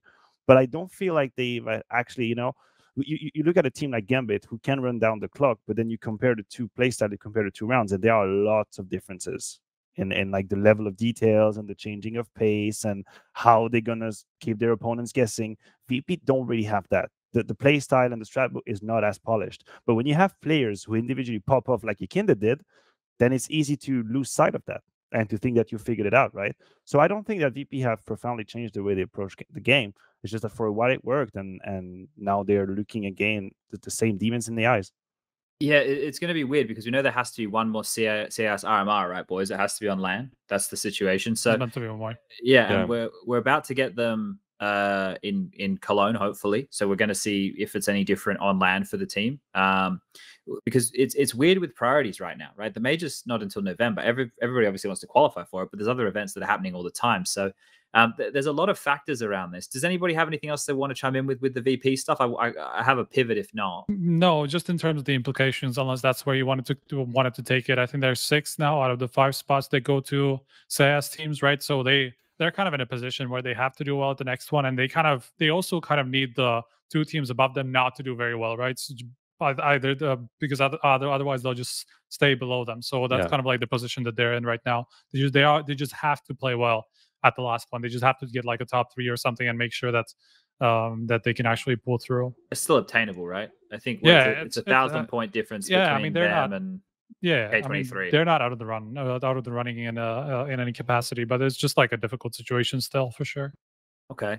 Well, I wanted to talk a bit about Akuma. We don't have them on our list, but we need to talk about them. They were a very hot topic. Now, Lucas, I'm going to link 2 things. Now, I want to be very careful about the way I do this because I made a tweet while they were playing, and I said it wasn't looking very good, and people like immediately jumping on like the obviously GDG bandwagon, which is the thing that has been around them right now. Lucas, what I just linked you, the first link, I'll put it in the chat for you guys as well. This is just their results at the Epic League CIS RMR, right? This is the one where they have been accused by high-profile figures in the CIS community of using some form of assistance, right? Whether that be a radar thing, whether that be in the GoTV, whatever. But the results here, they lost to Gambit. They beat Grand, they beat 1win, they beat K23, they beat Navi, they beat VP, they lost to Gambit, and then they lost to VP in a later match. Obviously, there was a lot of discussion around this team, around how this event was played, and we spoke about it on last week's show with Nafany whenever we did that one, and I made a comment that they were fucked either way, right? Because like if they came out and they had good results, right, people would still be, you know, calling them cheats no matter what was there. They were still gonna be finding themselves under that. But that's why when I was watching their first game and it wasn't starting great, I was like, oh no, this is just for their confidence as individuals. Like, let's live in a world where they weren't cheating, right? Let's live it. Let's everybody just take yourself to that place. Just trend, yeah, okay, we're there. Now in that place, they've been accused of cheating, right? So the eyes are on them. There's all this focus on them, and then they start playing their first game. Let me link you the other one here, Lucas. This is their results from the Star Ladder RMR event. They started out really, really rough, right? And then when they moved into map number 2, which was on Inferno, things were much more competitive, right? Like it was much more of a competitive affair. And I was like, okay, well, I think Sensei was like smashing with the AWP entries. Like he was being really good at finding opening kills and shit on that Inferno game. And then I was watching a bit of their Gambit game on Vertigo. And I was like, they got 10 rounds against Gambit on Vertigo, right? We know that these restrictions have been amped up, right? You've seen it. There's cameras watching the players over their shoulder. So any of that nefarious activity that these guys are being accused of wasn't there. And they were still taking 4s to an overtime game. They were taking 10 rounds off of Gambit on one of their strongest maps of Vertigo, right? When they were getting accused of cheating, right, the accusation is that the only reason that they were, you know, in these games at all was because they were using assistance. This right here, let's assume that they were cheating, shows that at least like their players had a certain level of skill, right? That's a fair thing to say? Yeah. Yeah. So like this is because the fallout is where I want to get to from this, right? So this happened. They had a shocker of an event, and apparently, according to VK posts, 2 of the players said that they're looking for a new team, right? That's before they even played the Namiga game. It was rumored they weren't even going to play the Namiga game. So like this team has kind of been, I don't know if they cheated or if they didn't cheat. I don't know. Nobody knows, right? Nobody knows for certain other than the players. Right. And if somebody else does know for certain, then maybe we'll find out now that the team is potentially not existing anymore. But what do we make of this whole mess? Right. Because there's obviously a mob mentality online. We've been here many times before.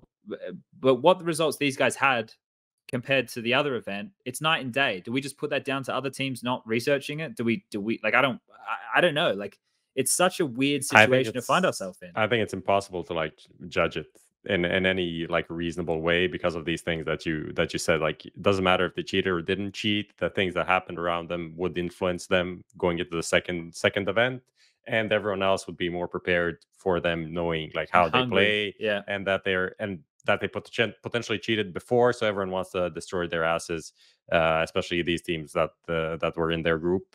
Some of them even publicly said that they think they cheat, like Navi players, coach. So yeah, it's just one of those things where you can't really take away like all of the context and just judge it. But at the end of the day, they kind of got smashed. They didn't really do almost. They won one map against Namiga. Overall, they looked like the team that we thought they were before the last CIS RMR. So if they cheated, and everything that happened from it is like they got to play another CIS RMR and now they got destroyed and they don't get to play another one, be it. Let's just say like that's not as bad of an outcome as it could have been overall. So whatever, we move on and that's it. But if they didn't, it's pretty unfortunate. But maybe they still get another chance in like some other combination of players or another team or some shit like that. Just the way the cookie crumbles. I think that's the way that the saying goes. Does anybody have anything they want to say about Akuma? No. My opinion would be of very little value. When I don't know anything about a subject, I tend to just stay silent. Yeah, it's such a weird one, right? And thank God we're hopefully getting back to LAN so we can have that doubt removed, right? That's hopefully the direction we're going. Now, Navi versus Gambit, I touched on it before. They're playing right now. So they're going into map number 3 of the series. I guess technically map number 4 because Gambit had that 1 map advantage. Prof, I saw you made a tweet the other day about how many times these guys have played this year. It's something ridiculous, huh? It was 8 times already. And so 9 now. That was 9, and this is the 10th one that they're actually playing right now, I think. Okay. Yeah, so, and this is the second best of 5. Others are best of 3s, right? I think I'm correct on that. Yeah, maybe right. plus minus 1. So yeah, that's a lot of Navi Gambit, and especially I think in the last 2 weeks they played. Now this is the 5th time, which is not maybe 2 or maybe 3 weeks. The last event they played IEM Summer, right? So no, Navi wasn't at IEM Summer, were they? What was it then? Wasn't it Blast? It was Blast. Yeah. Yeah. They played Blast. Yeah. So they played each other quite a lot, and that kind of sucks because of all of this. I mean, just talking about the whole oversaturation thing, I think people often say like, "Oh, no one wants to watch the same teams play each other every week," but that really doesn't happen that often in general. Like there are some teams that, like the Vitality and IP last year situation, they played each other too much, but overall most teams don't play each other that often unless they're the 2 best teams, and then they go to the final. Then we have like Astralis, Liquid, and that kind of a thing. But this is a situation where 2 teams that are pretty good and we want to see them play are just playing each other too much. Like this is becoming ridiculous. Like I don't really want to see them play like 3 times in a week. It's dumb. Okay. I'm gonna slightly disagree on that one. Not that it's not exaggerated how many times they've played, right? But I feel like that matchup is so unique in how both teams influenced each other on short term that it became like a book with a thriller, and I don't know who's the culprit, and I want to turn the pages and just see more and more and more and more, right? Because the story just kept on evolving after each series, and I thought that was so fascinating. And if it came to a point where it's stalling and we don't get that same mystery effect about the game, I would probably meet you there. And I'm not saying that they haven't played too much, but it was so nice to see Gambit, evolved in that matchup and stop being the scared little brother.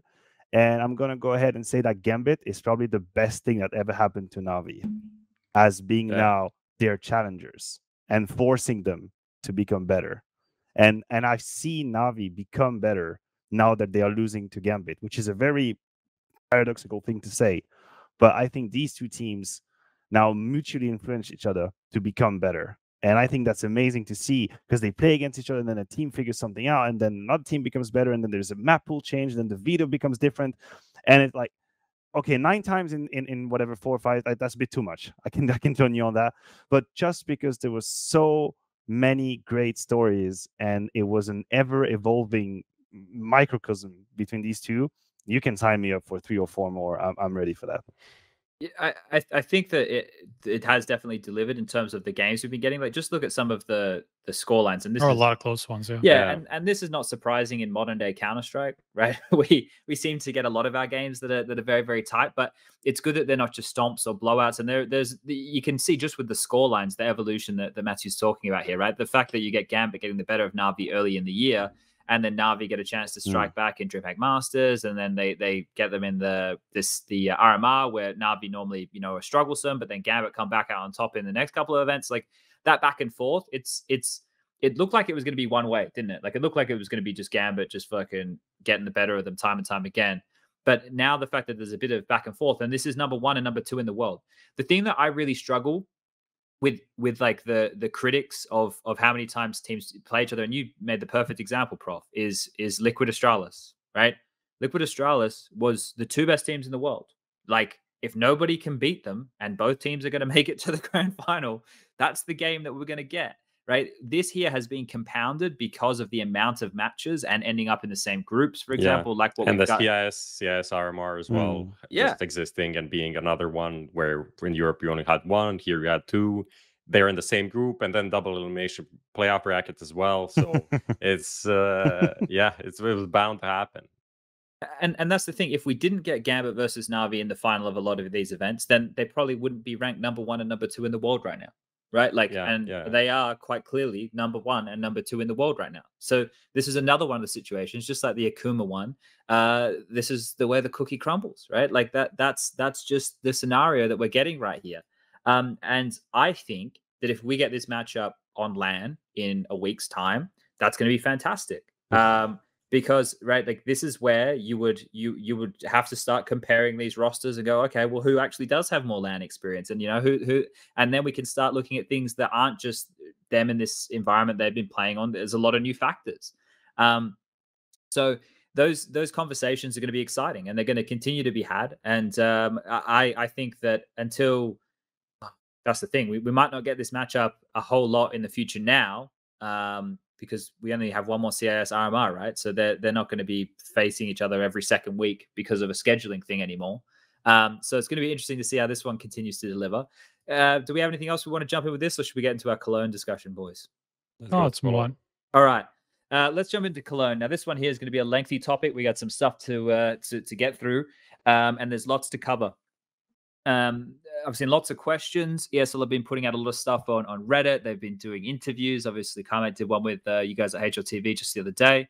And for those people who are unaware, this is going to be the first LAN event back since IEM Katowice in 2020. That was 492 days ago.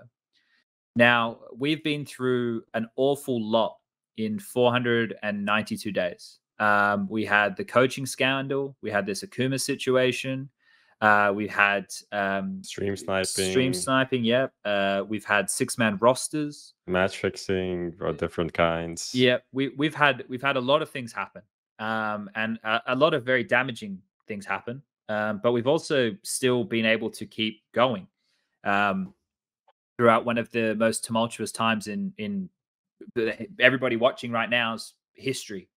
Right, like for everybody who's involved in this, and what the COVID time is unprecedented, and there's always been a lot of clamoring and comparisons and all of this stuff that's been happening throughout of why aren't we back at LAN yet? Traditional sports are back. Fucking Valorant ran something. League did this, and that's just been getting louder and louder the longer this has been dragging on. Right, ESL did the classic kicking the can down the road since what was it? The global challenge last year from the start, pretty much. Yeah, but the global challenge was like the first time where they were saying that they were, you know, pretty strongly about it, and then we ended up kicking it. So this is the first time, and it's actually happening. The teams, at least the play-in teams, have arrived in Cologne, and I guess this is probably where we should start with things, is to do with these quarantines and what's in place now. Striker and Prof, I know you guys have been traveling recently. Matthew, I know the same for you. You've been having to travel around to different places for different jobs and things like that. And I don't know, maybe we could go around the room. Let's just start with you here, Striker. Now, I want to preface this before we start talking about any of these things. The only person out of the four of us here who has anything close to some form of a degree to know anything medical is Matthew. But I think he would say that he is not an expert on COVID. So I'm going to go ahead and say all four of us here are not experts in the topic that we're about to have a discussion on. We're just armed with very limited information, our own experiences, and our own ways that we view this. So do not take this as advice. Don't take this as anything that you should use. Just understand this is four guys having a conversation about a topic that affects everybody in the world right now, right? Okay, as long as we've got that out of the way, we can do this. Striker, the world to you right now, how does it feel compared to peak COVID, compared to before COVID? Like how is it through your lens at the moment? I mean, considering I was like, the thing is, like, this trip to Denmark that I had like a week ago has kind of like changed my view, because it just like basically like it opened me, it was like an entirely normal experience. Like, sure, like I had to travel with a mask and that was it, but that was the only thing that was different from like when I used to travel. Like I only had to have a mask on. They didn't stop me, at least on the way there. They didn't stop me anywhere extra. I crossed the border to Austria. I flew to Denmark, right? No hints of any sort of changes whatsoever, right? On the way back, I had to have a test done at the airport in Copenhagen to go back to Austria, and that's it.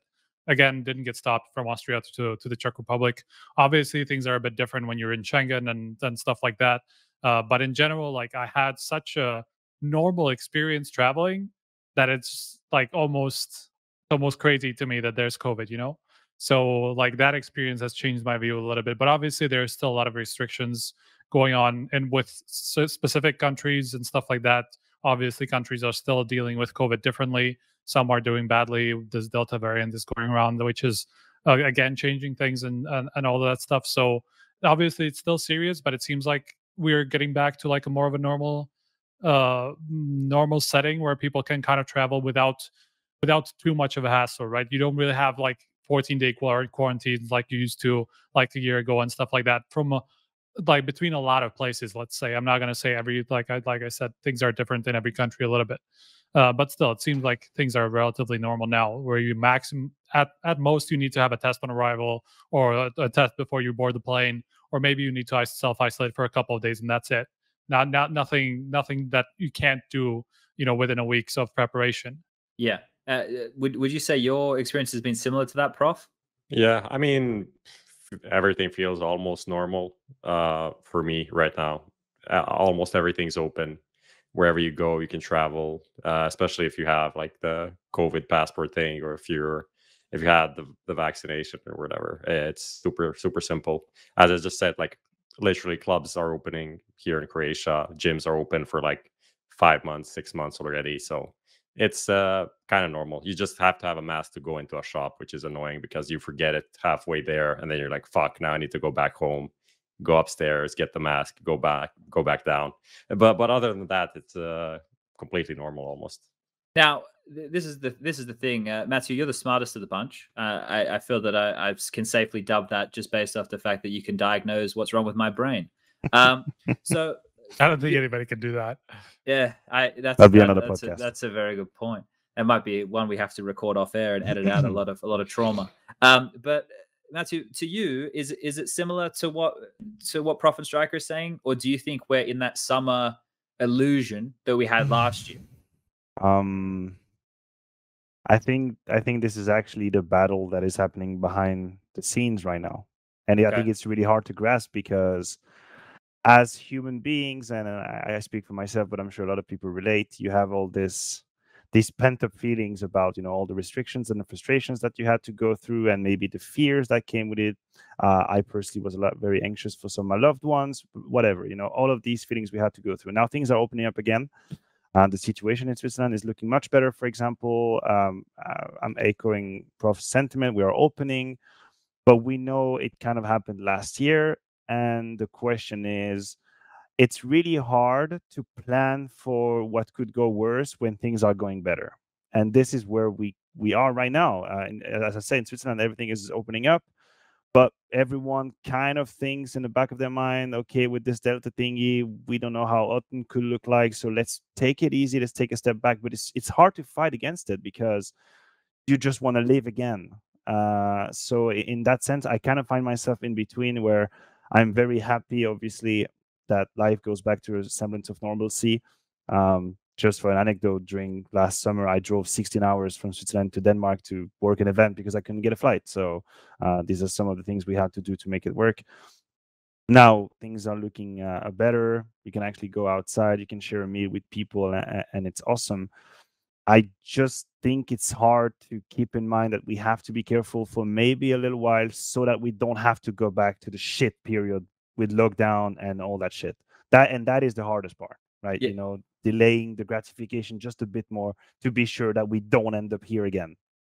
Yeah, and this is the thing, right? There's a couple of takeaways, because I think a lot of people, if you're listening to this and you're watching right now and you're from Europe, then you're probably in a similar boat to what we've just been talking about. If you're from Australia or Canada or New Zealand, it's much more restrictive for you.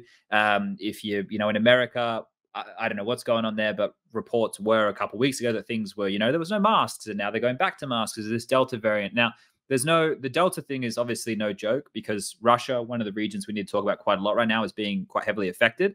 And those new cases that are there have basically caused travel from that part of the world to be difficult. The UK Delta variant as well has kind of locked them out of travel, right? These are things that are all just happening and changing on a weekly basis.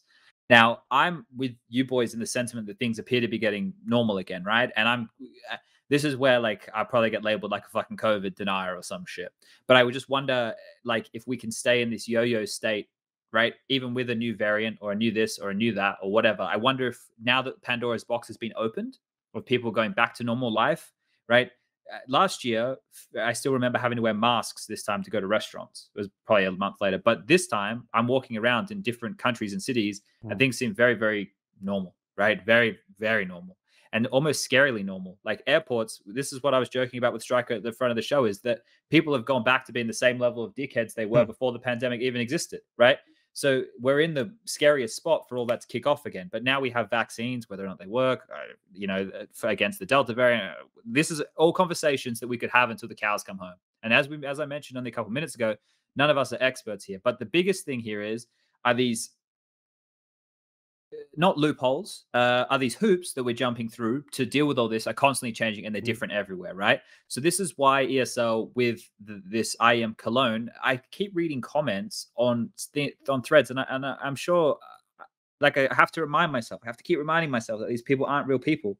Like, I see people asking questions like, with an audience, question mark? And I'm like, what do you do? Like, what do you, did you actually write that? Did you write that question and hit send as a sincere question? Like, are you being a real human being? Are you living in the world that we're living in right now? Or are you just being a fucking knob jockey, right? Like, right? Like, I have to remind myself of those things. But there are genuinely people who aren't awares, right? So I have the thread that ESL put up. Lucas, let me link you this one.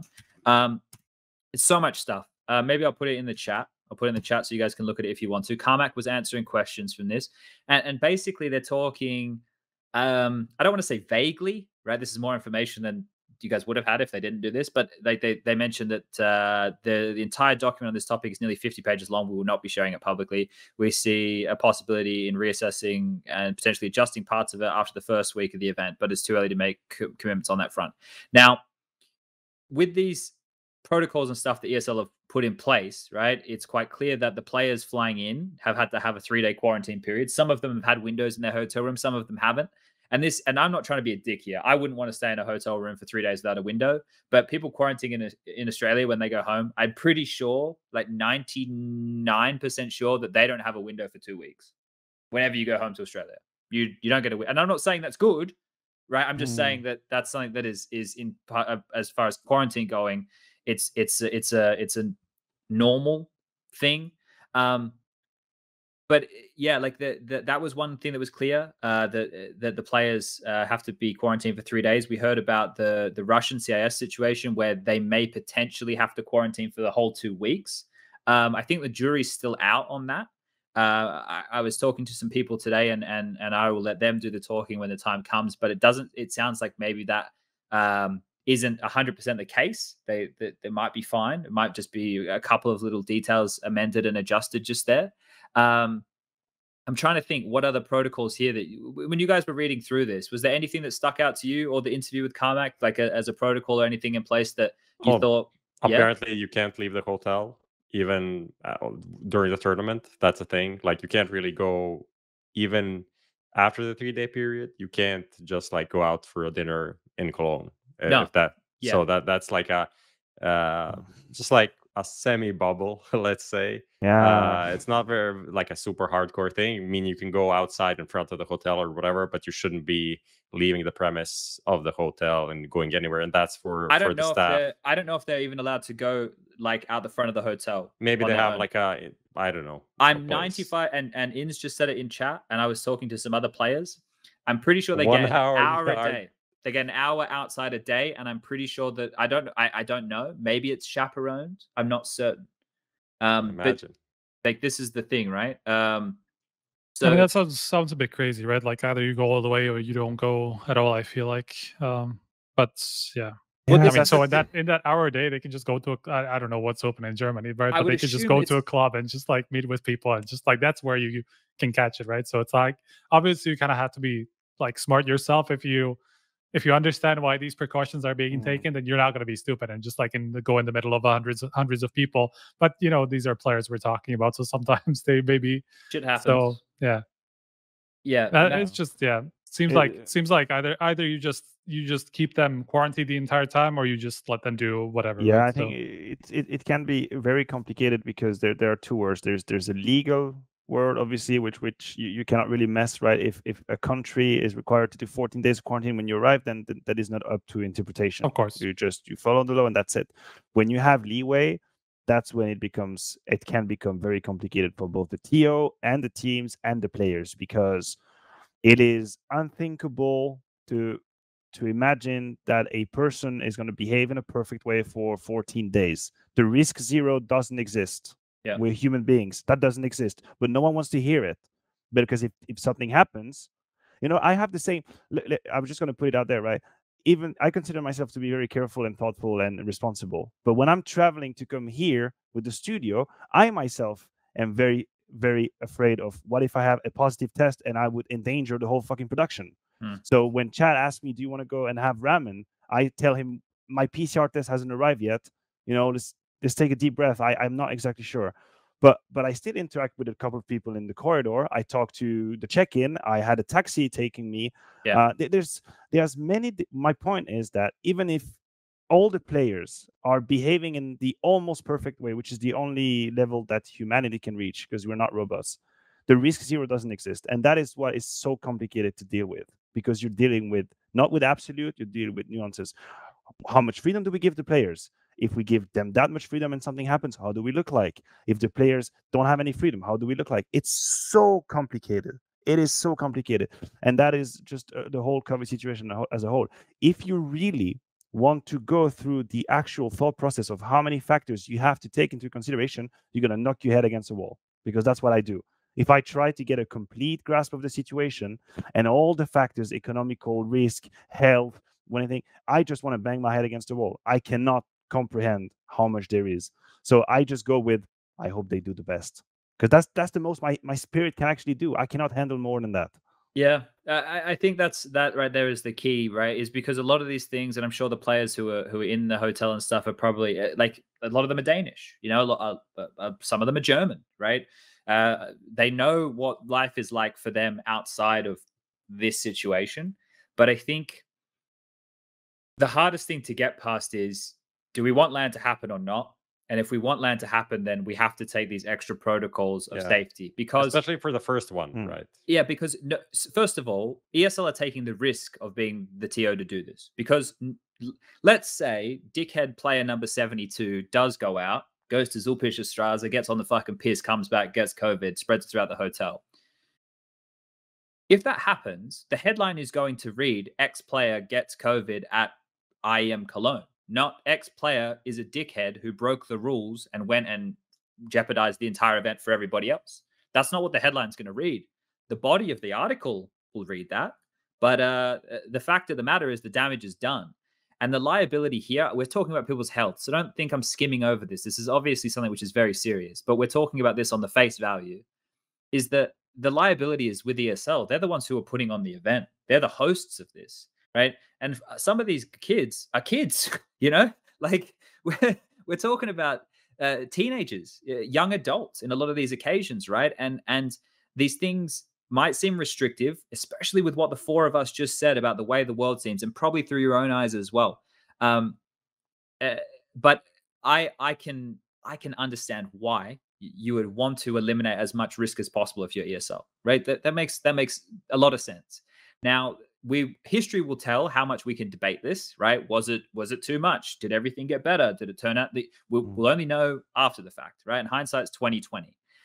So with what they're putting in place, it's quite clear they're trying to do the best with limited capacity, right? Like they obviously don't have control over every single little detail. They're putting these things in place. They're hoping that the players are going to subscribe to it and do what they're asked to do. And then we're going to hope that we can put on the best event that we can do. We have 24 teams coming from all over the world. This isn't like it's just Europe or just North America. We're talking about people from Brazil. We're talking about people from China. We've got Kaze coming from Malaysia. We've got Australians coming on over, right? We've got people from everywhere coming to this event. And I hope it all goes well. I hope it all. There's also one difference between kind of us and like a lot of the sports, right? Which kind of is it's important to make that distinction, because for us, pretty much everything that we do happens inside, which is a very big difference compared to like a Formula One, where they just had fucking 130,000 people in the stands in the Austrian Grand Prix, which is just all outside, right? And for the players, it's kind of, or drivers in that case, it's kind of the same thing, right? You spend most of the job outside, or most of the time competing. So for us, we're literally like usually in relatively small rooms, right? Obviously you can kind of go around it and just like go into, I don't know, in some sort of a different setup where you don't have to have all the teams in one place, and that's kind of what the ESL is doing, obviously. But there's still a big difference there that they just need to take into consideration. It's just like a fact that it spreads more if you're inside it in a closed room, right? So that's why we also need to take a bit more precaution than a lot of the other sports, for example. Yeah, a lot of people will make the comparisons to Rainbow Six and Valorant and everything that they've been able to do and what they've been able to pull off. And those are also smaller events in terms of team sizes. Like this is a 24-team event, IEM Cologne, and these were like 8-team events or something like that, 10 teams maybe. So that's also like the scale is much larger and a lot more countries, a lot more players, a lot more shit that can go wrong. And all of that. I think the setup here is going to be, this is like the Hyatt Hotel, which is the same place where Cologne, the group stage for Cologne have been 2019, for was it? 2 years, I think, almost even. I'm not sure. I think it was 2018, 2019, because 2018 I lived in Cologne and I didn't get to stay in the nicest hotel we'd stayed in. So I kind of got fucked on that one. 2017 was definitely the ESL studios, like up there somewhere near an IKEA in the middle of nowhere. MMC. Yeah, and but this is just a classic ballroom. Everything's taken out, and they have the backdrops, like small, I don't know, like the big boxes, right? Yeah, like some kind of booth, not a booth. It's just like separated from the rest of the things, so people will be able to hear each other, but they won't be like playing next to each other. It's just gonna be like you're gonna be somewhere in that big ballroom, and the other team is gonna also be somewhere in that big ballroom. And that's going to be it. But just because people will take what you said there and think that's different from normal. From group stages on LAN, what Prof just said is normally how it goes. That's normally how it looks. Yeah. So the thing is, I don't know how the playoffs are going to look, right? I'm not going to pretend like I know. If I did know, I'd say, yeah, it's going to look sick. I don't know. I don't know that there's even going to be a difference. I feel like it should all be the same setup, right? I doubt that there's going to be any changes in terms of the venue. If that is the case, that's going to be extremely underwhelming.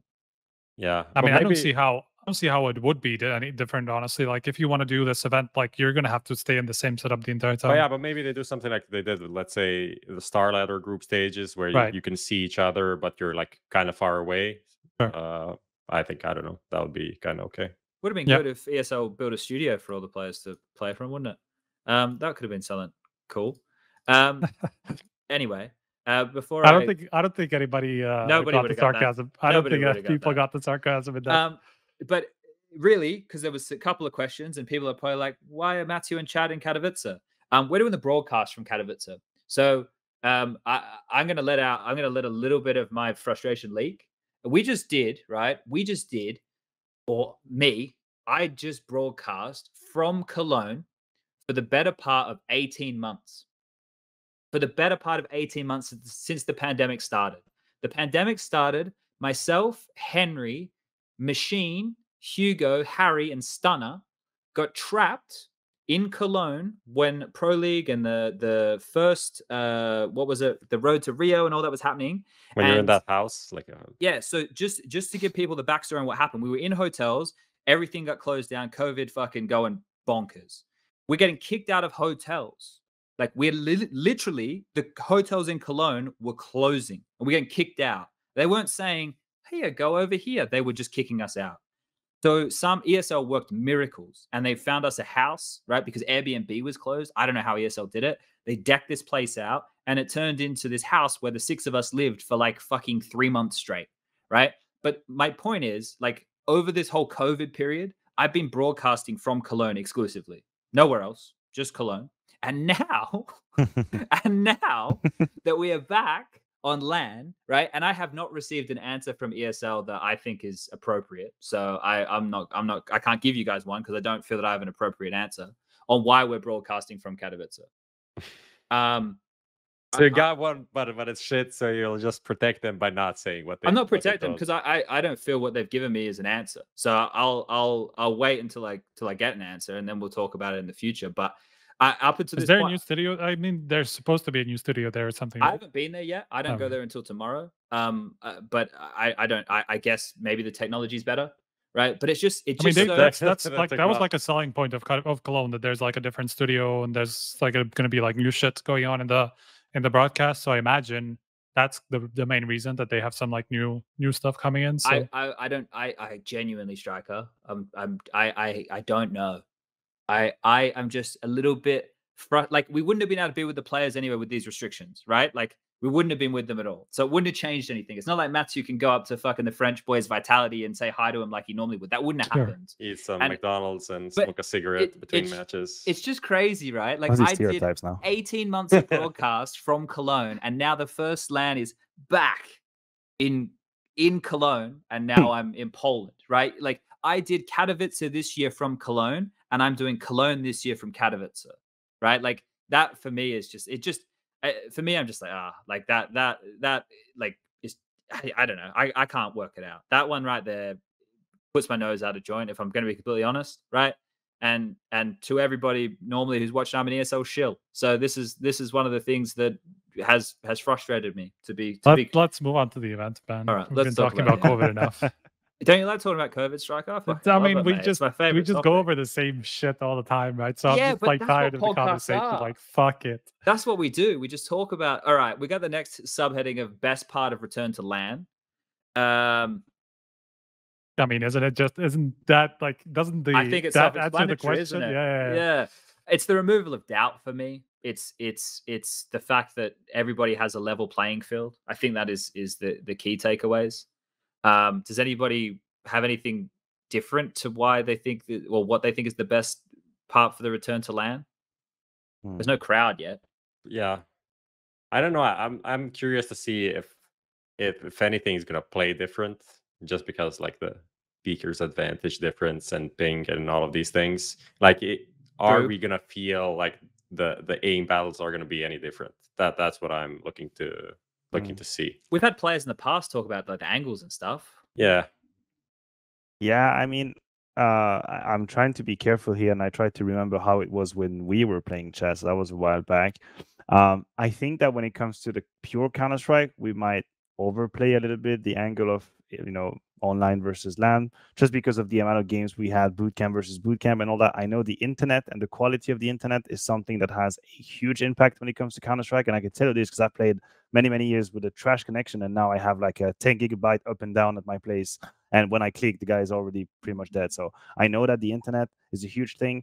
There is an audio component to it, so I don't want to downplay it, but I also don't think we should exaggerate. Like, the Counter-Strike is not diametrically different. You can maybe get away with a little bit more on the online, but the most interesting part is to see how emotionally or psychologically teams are going to be differently influenced. And that to me is like, that's what I love about it, because for each team, the challenge is going to be different.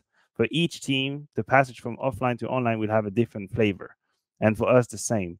The only risk, and why I invite the community not to do, is to believe that whatever the hell is going to happen in these first 2 weeks will invalidate everything that happened in a year, because that would be wrong.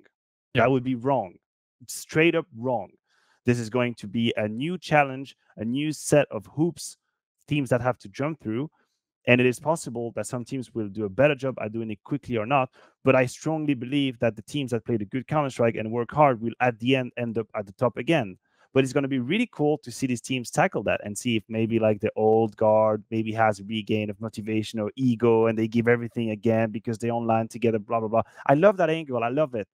But please, for the love of God, please, for the love of Gaben, let's not throw everything away. And my greatest fear is that Gambit for some reason missed that event.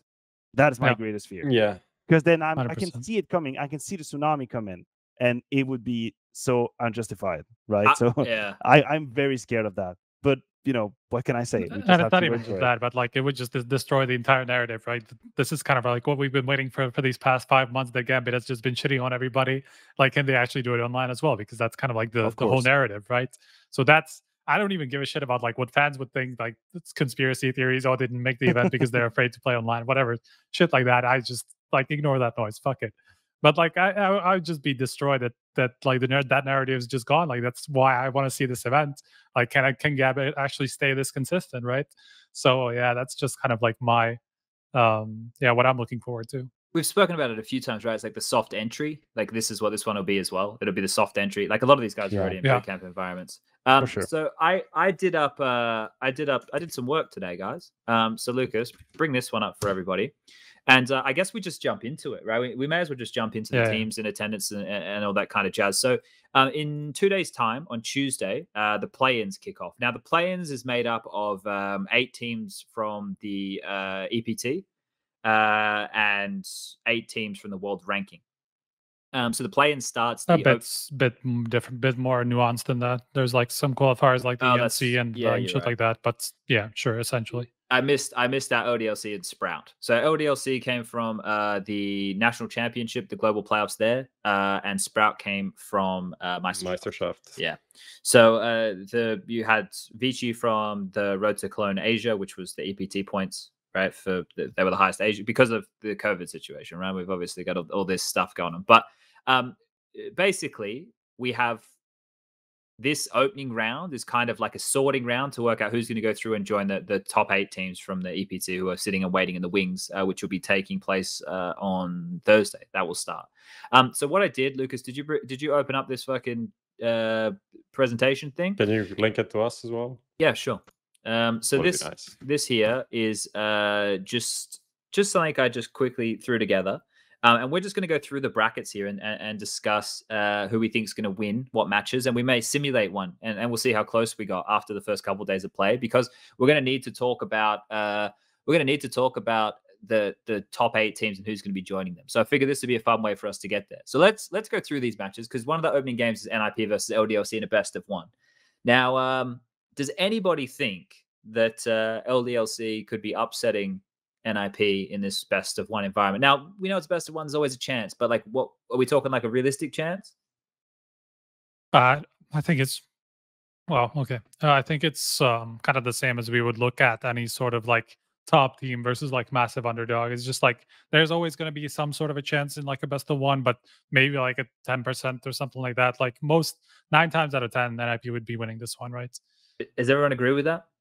Yeah, I think the NIP, LDLC, Mouse, Bad News Bears, Spirit, MIBR, those are, and Complexity, Vici. I think Complexity, maybe Vici not. We don't know like what they're actually like. I think these 3 matches are like clear cut as can be.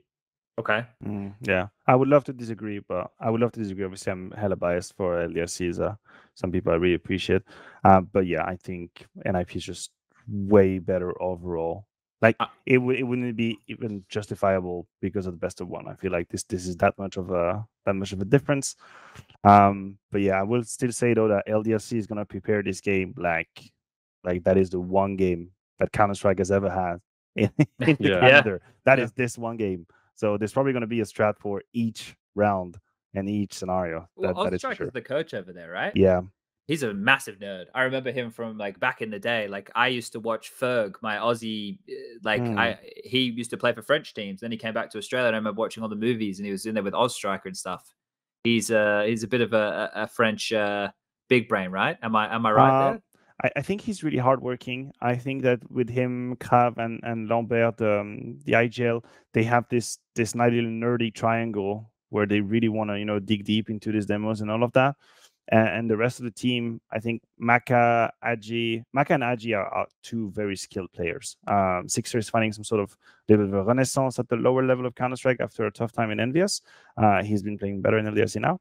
But Maka and Haji, are quite skilled players. But what I don't know is that if they will actually be able to, step up to the occasion and play the good Counter-Strike against NIP during Cologne. That to me is a question I don't have the answer to. We'll have to see. And NIP have always been this team that's kind of like a good what do we call them, Chad? I think you use the same gatekeepers. There you go. We've called them like the gatekeepers of like the top tier, because like they're very consistent against like the lower tier teams. Like they will always kind of like lose against like the teams around them, or maybe not lose, but just like they're not going to consistently beat them. But for the up and coming teams, NIP have always been kind of like a tough team to get past. Sure. So that's also like an angle there. The thing is, with all these best of 1s, upsets are possible. I think with almost every single one of these games, an upset is possible, but we need to operate under the assumption that some of the better teams are going to win.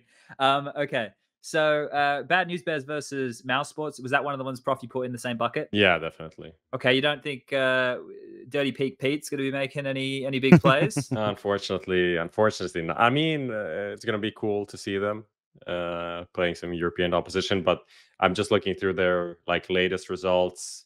They lost They played, what is this? Cash Cup, Mythic Spring Series, Cash Cup, and all 4 the last game was against Godsent, and they lost 3-1 once.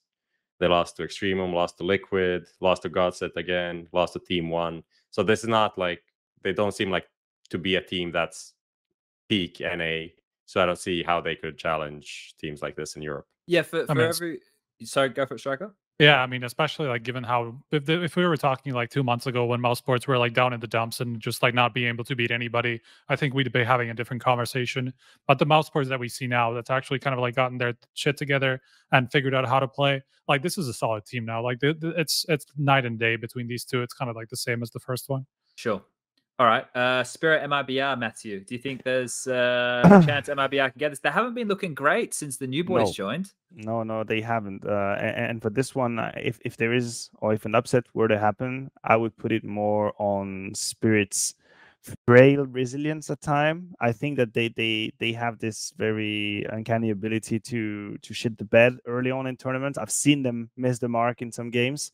It's probably one of the few weaknesses of that team because I'm very hyped about Spirit, and I've been let down a couple of times already in the last few months. I might have overhyped them, and I have seen them really miss the mark early on, specifically in a best of one where they're supposed to be the favorite and they have to act up, or they have to act as a favorite. I'm more scared about that than I am about MIBR really outclassing a good playing Spirit. I think if Spirit shows up 100%, there should not be really a discussion, but I'm just not sure of that. I'm trying to think what map MIBR could do it on as well. Like, look, the Spirit roster is a bit of a weird one, right? I think it's almost like VP in a way. I don't know. Like, there's so many skilled players on the team, but for whatever reason, it's just not going honky dory, right, Prof? We're talking about Spirit. Yeah, you can talk about MIBR as well. That MIBR is a team that is their results in Brazil are great. And their results in Europe are like not even close to challenging anything. They just come, they play some games, they lose, and they go home. And that's essentially what's been going on with this team for since they got the team. Essentially, even before, I don't remember who they were playing for before this 5-man roster actually joined MIBR, but they were just dominating in Brazil, and in Europe they stood no chance. And that is what Maniac is saying. Like, I don't see MIBR stepping up at this tournament. Doesn't matter against who they are, to some insane level where they can actually challenge teams. It's just like, if other teams shit the bed, then they can beat them because they have this level. I'd say like a top 40-50 team in the world, where they have been for a long time. They can beat teams around that area, but not really a top 20 team. I don't think there's a chance. Sure. All right, Striker, you get the final say here. We going with Spirit? Oh, yeah. I would say Spirit. I mean, even if you look at Spirit's results recently, obviously they play 2 RMR events, so they're going to lose to 2 CIS teams only. It's not like, but there was also the Virtus Pro loss, and like the only one outside of that was like the best of one loss to EG at IEM Summer. This was, I think. So yeah, I mean, most times Spirit should be going through for sure. All right. Well, do we even need to have a discussion on this one? Or are you guys just happy for me to lock this one in and we move to the Go next ahead, game? let's go. Let's do it. C'est parti. I mean, this is. I'd say. Oh, holy! Potential. Wait a minute. He's putting the Renegades on us. There is some potential, I'd say, for an upset. Like, even though Vitality have been looking now pretty okay with Misuta stepping up, finding his feet in the roster. Like, I'd say there is chance for an upset. Like, this Renegade team is also pretty stacked, even without Dexter. They're still pretty stacked, and in a best of one, I think it can. That was going to have 36 kills. Well, I think like Shox, and Apex, still lose.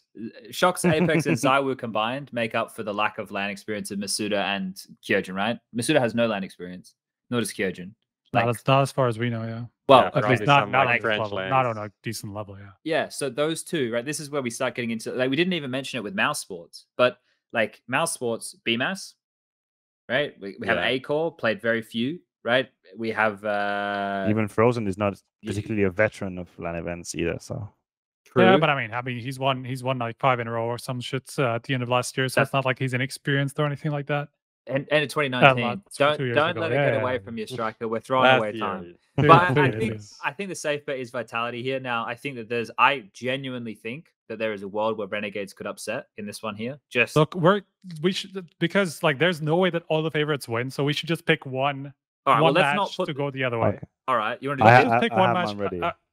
Okay, so what match do we think is going to go the other way? I'll fill these out, and then after we fill them out, we can go the other way. Because I think we're gonna agree on all of these that like the favorites should be winning. There's like always a room for discussion for the evil geniuses in phase one. That's kind of like an even one. Of course, we can expect either way, but like the rest of them are pretty one-sided in terms of like who the favorites are, right? So we should just decide on one match that's going to go the other way. Well, these two are up for a conversation. Sprout, Big, and EG phase.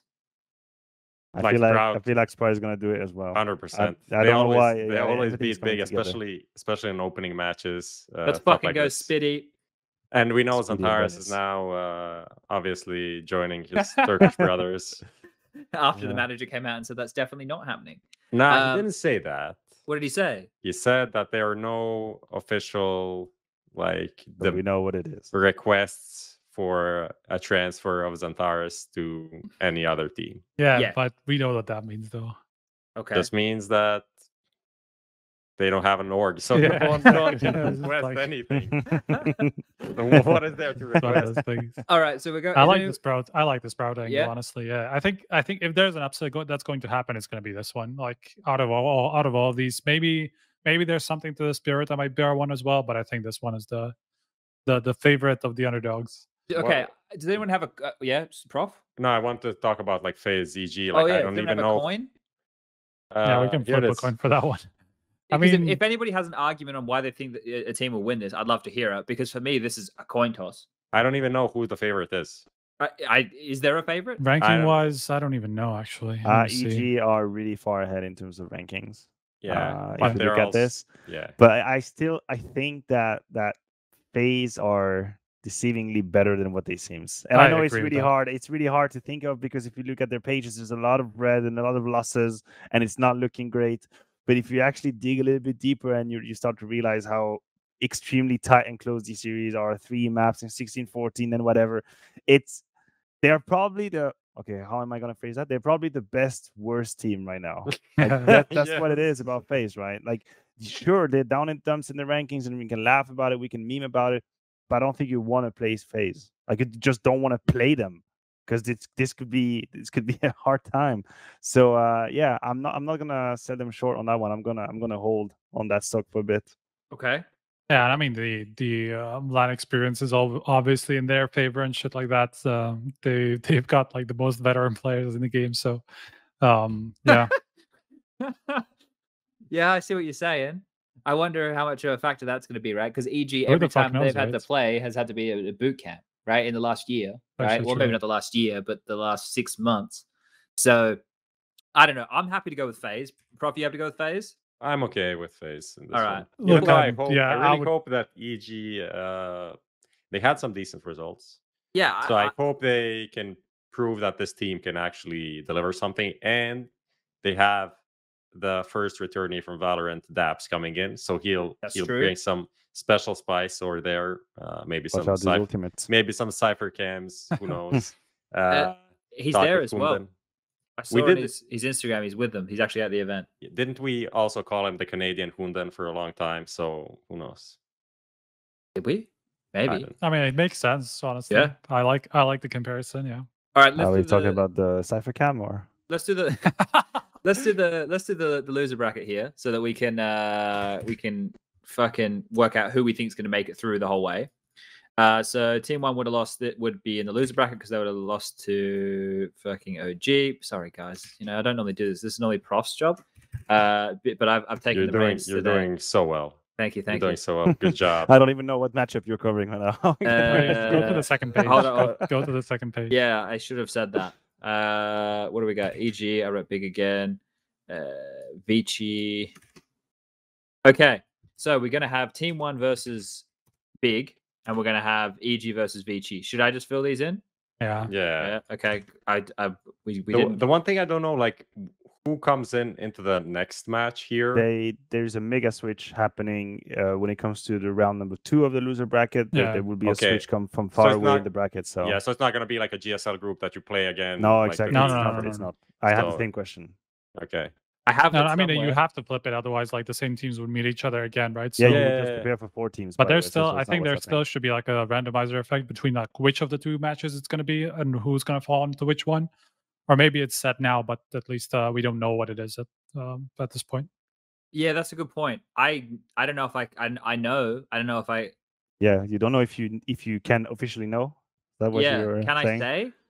I mean, I'm not exactly obviously, then it's set, right? It's not any I mean, sort of if you know randomizer. the teams know, and that's the. Yeah, no, but I don't want to get in trouble here. This is where I have to actually be a little bit responsible. I think if there's something you're gonna get in trouble, it's not gonna be this. It's just like a format discussion. Don't listen to him. He's trying to set a trap for you. I'm here for you. Don't listen to him. Okay? Hold up. Let me they don't care about anything. They don't care about you, Chad. Let me see. I mean, you've already given up a lot of the information. They don't have your interest at heart. I do. Let me see. Here's the difference, right? They don't have your interest at heart. Yeah, he's on the phone right now. With the way that I mean, am I able to talk about that on the podcast that's live right now? I'm gonna go and listen. Yeah, with how the matches end up in the lower bracket, like who plays who. That's not a problem. There you go. All right, we got the big thumbs up. All right, thank you. Like. He definitely didn't answer. This is just like that was a very good fake phone call, though. Yeah, like, really real. I heard the calling, so I feel like it was real. That was real. That was legit real. Yeah, we can do it. Was it Carmack? Did you talk to Carmack? No, I didn't call Carmack. No. All right, it's all good. I can do it. Where is it? Let me find it. I should have prepped it fully. Then I could have done fucking everything with it. Okay. Oh fuck! I'm gonna have to work this out. Okay, hold up a second. So we want to know the winner. If it's too complicated, yeah, we don't have to go into it. You can just say that there is it's not full randomness. That there is a switch up that is scripted in terms of what teams can play who. You don't have to go into saying what matches don't do what match. Did you say scripted? No, in the sense that it's prepared, right? You know who and we know where who's going to play down. who. If you after of each course, match, the loser and the winner of what matchup. You guys are the worst. You just already set in traps. But we can talk about it. I just asked. He said it's fine. We can actually do it. So I just need to work it out. So I got to make sure that I have this right. This is the problem. Like I wish I could just show this. Look, I imagine it would be okay. So the OG Team 1 Sprout and Big One would be going to. I think I have the things on the wrong way, right? Like if you look at this slide anyway, shouldn't it be NIP on the left and it should be the OG stuff on the right because they're the bottom half of the bracket anyway. So like we're gonna have to just invert our brains for a second. Yeah, okay. Yeah, so just it's difficult to go through like your shit because it's yeah. Let me we definitely can work it out.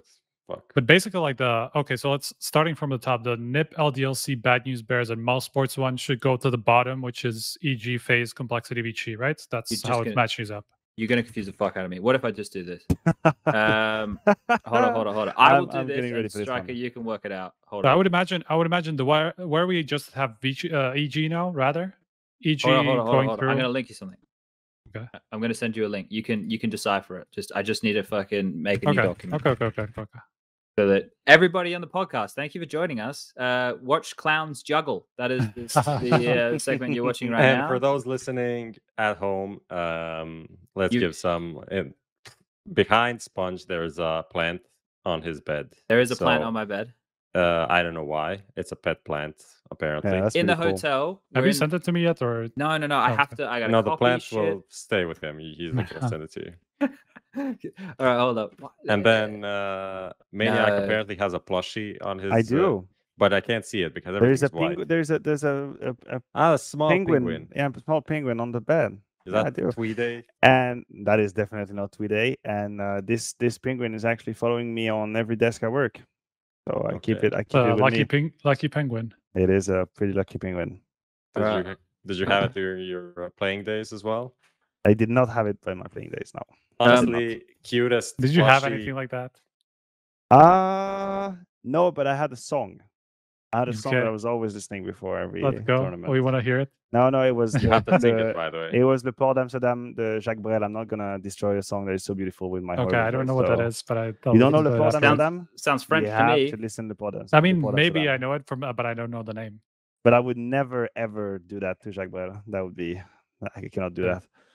Okay, it's coming, Striker. I'm uploading it to my Google Drive right now, and then we can work this out. I know this is the highlight of everybody's show right here, so I'm glad everybody's still paying attention. I imagine it would just go. I guess you're probably we going don't to be have right, but I just because I actually have it. The thing was, I didn't use my brain. If I'm going to be completely honest with everybody, I feel this is not something that DSL tend to keep private or anything in terms of like how things are decided in format wise. So I just didn't see how it would be a problem ever. Yeah, I am going to assume like that's why I just want to check. I don't want to upset any of the powers that be. Like that's the last thing I want. I already talked shit about why I'm in Poland before, so I don't want to talk too much shit. Oh my god! Okay. And then you need the upper half. Hold up. I need the. The problem is like there's numbers, which is just I don't know what numbers. It'll work. Okay, upper bracket 1-1 is going. See, we get there in the end. Everything works out. No one cares about this. Yeah, this is gonna be. I was thinking the face value of where we're going with this has to be really, really high because there's so much investment into this bracket we're creating. This is so important. This is the whole event right here. The loser of upper bracket 2-4. What is this? Where the fuck is 2-4? There we go. Bottom. Yeah, I was right. I'm pretty sure I was right. Okay. Should have just yeah. Essentially, if we go to the first page, we have NIP LDLC, Bad News Bears Mouse Sports. Yes.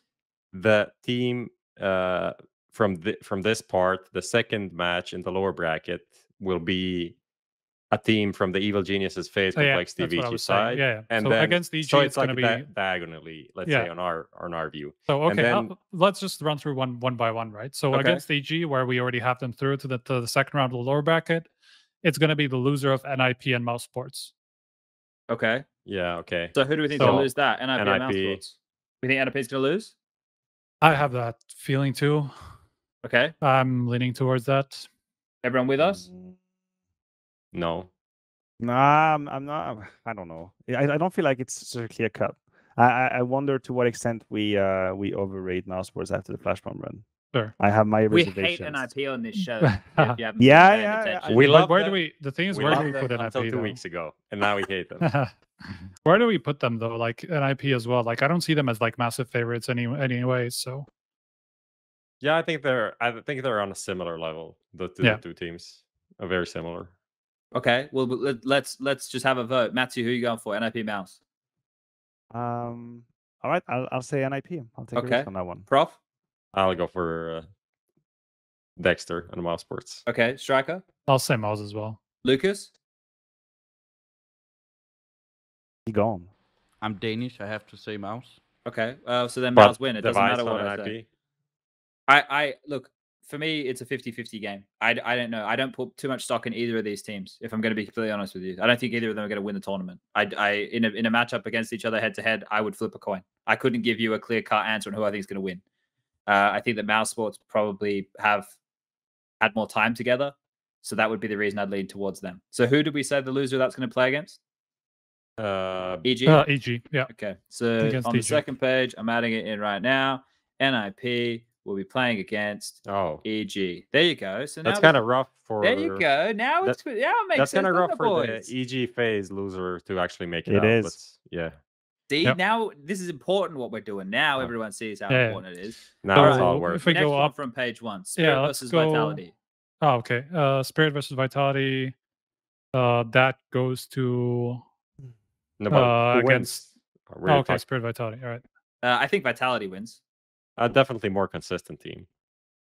Where are we going? I think if Vitality make it to the best of 3 in the winner bracket, then they would win that game as well. I think so. Striker, Vitality or Spirit? Actually, doesn't matter. I so think hard. 3 of us already said Vitality. So we've already said Vitality. Yeah. I think it's not so really so clear cut. But I think it's just because I'm not super sure where to place Spirit right now. Okay. So it's yeah, sure. If you guys all agree, might as well just go with Vitality. I just don't know. I'm not sure actually. So who will Spirit play in the lower bracket? Just looking at that, Spirit Vitality, that's UB22. UB22's OG going side, to right? OG Sprout. 1516. OG Sprout, yeah. True. OG Sprout. Yep. What? To the like the team one. Team one. Okay. Big, so big. Yeah, so team one big. Oh shit. Oh shit. Big versus. Spirit will have to play big. Okay. Okay, that's a game. These are good games. I don't These know are if- exciting games. I don't remember seeing a Spirit big game ever. I mean, feel like the they must second have round in played the a lower bunch. bracket is going to be only bangers. I mean, there's Probably, none yeah. of these so games are rough going to to be. even, to even get into Cologne. It's going to be a lot of. It is. You see the list of teams we have, and like there are not that many teams. There are not that many teams in the list of the play-ins who you think, you know what, they're going to make it 100%. There's no discussion. Like, Yeah. there are not that many teams, and there also aren't that many teams where you say they're never going to make it.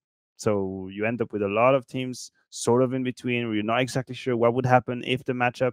Right now, you say, okay, you have to decide between Big and Spirit, best of 3. Yeah, good luck. You know what's also fucked up? Like we have all of these best of ones in the first round, and if we have like 3 upsets, yeah. if we have 3 upsets, that's gonna fuck up a lot of things for the big teams that want to go through. That's gonna be all right.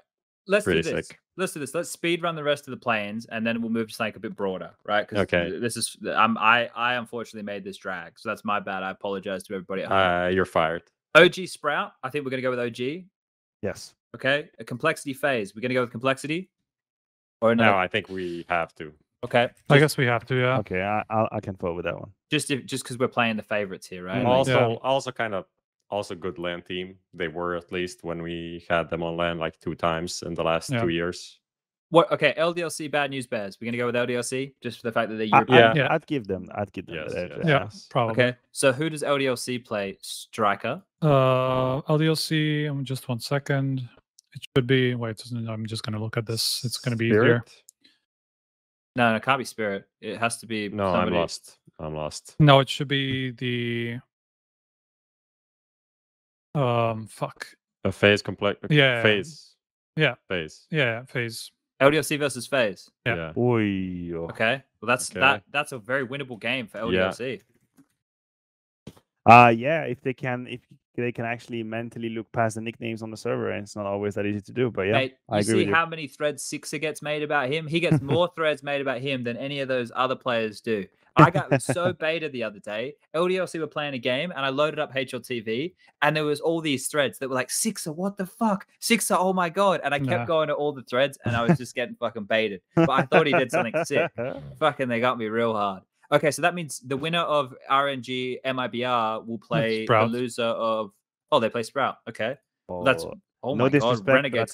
That's a very nice opponent to play for a qualification into Cologne, isn't it? Yeah, that's a shooting they beat big. That's not a bad run for little Sprout at all. This is where actually we can see sort of the consequence of winning that best of one, that 16-14 instead of 14-16, that then puts you in that position. Holy. Okay. But the thing is, like, if 2 matches go differently, we have I know. Everything's going to be completely different. But we had a good time doing it. The implication is there though. Like the importance of the first match is fucking huge. Fuck. The Renegades versus MIBR game, I just put Renegades, but either team could win that one, right? Like I think we're all think that's play a 50-50. I think it's edged towards Renegades, I would say. But then again, it's easy. Really? Okay. Yeah. I think it edges towards Renegades. I disagree on the easy. Because if we talk, sorry, go ahead, Saga. Yeah, I'm more swayed by by my lack of confidence in MIBR than the other way for Renegades. Okay. So there you go. That's fair enough. All right, let's do this. We jump into the third page, right? Because this is where we're going to fucking get into something a bit broader. Because with the play-in thing, I just wanted to do a bracket. We'll check in after the play-ins or our next show, and we'll see how close we were, see how fucked up it was, right? This was basically us picking the favorites in a lot of those games. So we'll wait and see what happens there. But on the third page, if Lucas, if you can go there, these are all the teams. I have the logos on the side. Let's go through these, right? So getting grouped, right? I think we can probably fly through this. Let me object when I put something. So Bad News Bears probably gonna get grouped. MIBR, Renegades, Vici, LDLC. This is for the main event, or main event or overall. That's overall. everything. They're not going to make it like deep. They're not, and they're not a dark horse contender or anything, right? So those are like the easy ones. Quickly, Team 1 we can put in the mix there. Sprout we can put in the mix with that one as well. And you want to put FaZe there? You don't think any dark horse potential? Maybe someone wants him as a dark horse. I would put them as a dark horse 100%. Okay. You would? Ooh. I would, yeah. Okay. I think they've shown enough promise for them to like take on some of these bigger teams at least. Okay. To be honest, I don't even know who I could pick as a dark horse here. Well, like that, because look, we still have so many teams left over here, right? We're sorting everybody, right? Yeah. But I would never put FaZe in the same discussion as everybody else in that group. So, okay. Well, do we think even with the results that they have now, I think there's too much potential for them to do well. Well, this is simple, right? If we just do this, EG, do we think they're a dark horse? Yeah, EG or a dark horse? I think there's. I mean, I would never. The thing is, like, now that you put all the 100% outs in one group, I would never put like a FaZe and an EG in that same category, right? I have another team for grouped. Yeah. Furia. Ooh. Okay. Ooh, okay, that's a hot take right there. Ooh, that is a hot take. Okay. That is a hot take. Talk us through it. I mean, they are playing with Honda now. Yep. And they are now currently playing against Skade. First map 19-15 overtime win. Second map Skade 16-4 on Inferno. So 14-1, Jesus. Yeah, and they lost a 1 win a couple of days ago in Europe as well. Okay. The games without borders that I'm not even taking into account. So since this like change, I don't think they're amazing. Okay. That's it. When you take that. in all the other teams that are going to be in the groups, I think they get eliminated in groups. Okay. I don't think they stand a chance actually. I haven't like the thing is with this dark horse one, like what we could do is instead of having like I could just add another subheading here, right? And we could just do something like this. I just make it like this, and then that way Striker will be a little bit more on board. Yeah, because like we're talking about putting like a team like Team One and a team like Furia in the same discussion, right? Which is just not fair, I think, even with certain results that are going on in the. If they both lose, they're in the same group. They got grouped. That's it. Sure. Yeah. So, like, now we can kind of broaden this conversation a bit, right? Because I think that, like, Big are probably a team, right, who we could see potentially make it out of the play-ins, but they're probably not going to get out of the groups, right? I don't know if there's much objection there. EG is similar, right? They can probably make it out of play-ins, but they're not going to go much further than that. They're and I think that this is where we start getting into the conversations with our bigger team names. Okay, so like dark horses, it can't be a top 8 team. I feel like it cannot be top 8 because I feel like maybe Astralis can, like, let's not a top 5-6 team. I don't think so. Would Spirit and OG be candidates for dark horse? Yeah, why not? I think these two would be. I would put them there. What are OG right now? Like 11th. Yeah, let me see. Yeah. You can see it right there on the screenshot if you. Yeah, that's true. That you're right. Okay, I could see OG as dark horse. Yeah, I've been liking what I've seen from them. Mantis Evolution, Flames, these first few games, really looking good. It kind of makes sense, but not to the point where I can tell you right now they're gonna make playoffs. Okay. I don't have that I don't have that guarantee when it comes to OG, but I can also not count them out. What about Liquid? Where do we put them now?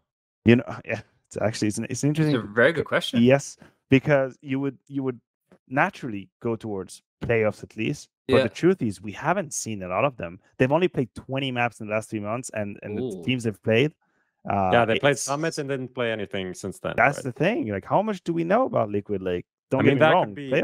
That could be amazing, though. That could be what they needed, but I don't know. But they can't come in as a favorite, right? They're not a favorite for anybody. No. But I like them in the dark horse category-ish. Yeah, I think because just of how black box they are, it almost has to be, right? Box, yeah, they are. So we could do this, right? Like we could probably just throw G2, Gambit, probably grand finalists. Yeah, right? I'll shift them around, but just Gambit, to get them. Just throw them already over there. I'm happy to do that. I'm happy with that. But like we can move a bit more. So Vitality is a name. Do we think they're going to get grouped? Do we think they're going to make playoffs? I think if anything, Vitality right now. The best they could hope in our little poll we're having right now is Dark Horse. I don't think they've earned a spot in playoffs yet with what happened. Okay. I think it would be maybe a bit too harsh from us to think that they would not make it at all. Or am I just being mega biased? No, I feel like think Dark Horse is actually kind of Oh, they have Could be ZywOo, sensible. dude. They do have the back-to-back best player in the world, rookie, everything, genius, Neo in the Like Matrix who? player. So yeah, so like when you have ZywOo, I think that affords you a lot. I think if I think Spirit are probably going to get grouped, and I think that VP are probably going to get grouped just off recent form. Astralis. Astralis is a hard one. I think that I wouldn't be surprised at all. Will get grouped. Yeah, I like the best thing that they have going for them is that we all know they used to be able to play well on LAN. But that's not the same team, though. I know, but that is where that's what I'm like. What else do I have to say? Like, no, but if okay, we can look at it this way. If there are any teams who could benefit the most from this whole switch of context and setup and whatever, and maybe overperform slightly on short term, I feel like Astralis could be in that bucket if we're trying to reach. No. Sure, the dark horse one, the last hurrah type situation. Yeah, as well. exactly. That's how I see it. Right, the ego takes over. We're together again. There's a lot of eyes on it. It's the time to perform, and maybe they go beyond expectations, which have been lowered by just the harsh truth that what happened to them. So, I think they could be inclined to surprise us. What if we put them in groups so they become a dark horse? You know what I'm saying? We don't have a lot of teams in playoff. Have the power. We don't need 8 teams there. We only need 6. 6. Yeah. Correct. 6. So we have Gambit as well. Yeah, of course. Yeah. But those are the names right now. Yeah. Where did we put NIP? NIP is nowhere right now. Yeah, I don't know. For me, it's group. Yeah. Are you serious, or? Well, I don't know, man. Like, what are they? 5th in the world right now. This is the problem. They don't feel like a 5th in the world. That's true. No. But the field is super unknown right now. That's the problem. The field right now is so unknown, right? Like, even with the teams we're putting in playoffs, these could be so ridiculously incorrect. It's not even remotely funny, right? Like, I don't think it can be. I think these 4 teams that we have in the playoffs are pretty set. Maybe Heroic. Heroic is maybe the doubtful for me because of LAN and maybe this like Hunden situation and all of that shit going on. Maybe there's something there, but I think G2, Gambit-NAVI, Heroic for the playoffs, I think that's like very, very solid. Okay. Like 3 out of 4, 99%. So NIP? I like NIP in like the dark horse category. But they're a top 5 team. They have to be. I mean, they don't feel like a top 5 team for sure. Like that's even just because of the changes that happened recently. Like it's still too fresh to me for me to just like be confident in them just like running through. Who do we put in playoffs if we are not putting? I mean, we don't have to put 6 teams in the playoffs, true. right? It like we have to be bang on. Like just 2 out of the dark horses will make it on top, right? So yeah, that's how it should be, right? There should be a discussion as well. Who will make it? I say phase grouped, complexity grouped. Okay. Yeah, I would agree. I feel like complexity have plateaued for a long time, and this is typically the type of competitions where they would not make it past, not make that next step. So where do we want to put NIP? Well, I personally would put them in dark horse. I think they kind of deserve to be there, and also like with all the changes they've been having, one of the arguments that I usually bring up is that I'm personally not a fan of all the roster changes they've made and all of that, but even then they've been able to achieve relatively great results, shifting around players, DTR, LNZ changing, and still showing a decent Counter-Strike. It's hard to argue with that, yeah. Exactly. You have to, even though I don't really appreciate I don't want to say the protocol, I mean, you have to respect what they've been able to do. Yeah. Okay. Or you don't have to, you can just be a bitch and complain all the time. Yeah. Yes. Just punch away. Man, I didn't even complain about it. I was just sticking up for fucking people from management in a team talking shit for no reason. I didn't say shit about the way they do business. I couldn't give a fuck. I only care when these people start acting like they're the fucking authority figure after they're new to our game. It's like, oh, we're going to come in. I worked in traditional sports. Ha. Cool, dude. Good for you. That's really fun. Okay, so this we have everyone. I think this is pretty good. Yeah, this is actually I like the look of it, yeah. I think that like the Astralis one is probably the one that I'm being the most harsh on, right? But at the same time, I think like we got to start like if we're living in the now, they're not looking great, are they? Like especially with that question we had, Matthew, before during the fucking sponsored segment with Bitskins we were doing, right? Like they had a rough go of it at IEM Summer. So There's no denying that there are structural limits to what Astralis can do. That's just it. That's the roster they have. These are the roles they have, and what players have to do to make it work. There's no denying it. Now, are they legendary players? Yes. Have they achieved something incredible Counter-Strike? Yes. But now, today, in the now, as you're talking about, I wouldn't give a fighting chance against almost any of these playoff teams. I wouldn't give them a fighting chance. It's just the way it is right now, and it's a testament to where Counter-Strike how Counter-Strike has evolved and how high the level is now. It's not going to cut it. I don't think so. Do we have much more to talk about Cologne? I know you tweeted about teams that could make a roster change in the player break, so maybe we can use this to like pivot into that conversation just quickly. Go. Like for me, I think Furia comes to mind first. I think that kid Safe, however it's pronounced, is just like makes sense probably for them as an option, as a Brazilian opper to fit that role for Furia, or if not him, there are a couple of other guys in Brazil that could fit into the team. It just seems so easy and simple to kind of solve that problem for them. So Furia is one on that list. I think Astralis is one, just based off of the rumors that we're hearing, which I think also implicates complexity. Those three are at the top of my I didn't have Furia there, but I think if Honda doesn't have a good performance here, then Furia can make some more aggressive changes. Why not? Looking at this list, Vitality no, Mouse no. I mean there's a shout for an IP obviously if they don't really, because they've basically given LNZ until the player break kind of to prove himself, right? That was in the announcement at least. And obviously things might have changed since then, but I had an interview with LNZ just like a week ago where he pretty much shared that sentiment that like he feels like this is like the last chance to prove himself, at least that the last chance he's been given so far. So that's obviously an angle for a roster change in the break, because if he doesn't really perform, or if they've already decided that they want to go another way, then obviously they're gonna do something else. What about Liquid? I have no idea about Liquid. Can we have that conversation after the tournament? Sure. Because I actually have no idea. No, and actually I don't have an idea. I was just gonna bring up VP and when do we start talking about it, and if we do. That's the thing. Who would when be and if. Who would be the player? I actually don't know. I actually do not know. I would probably probably Kickert for me would be the player to look at.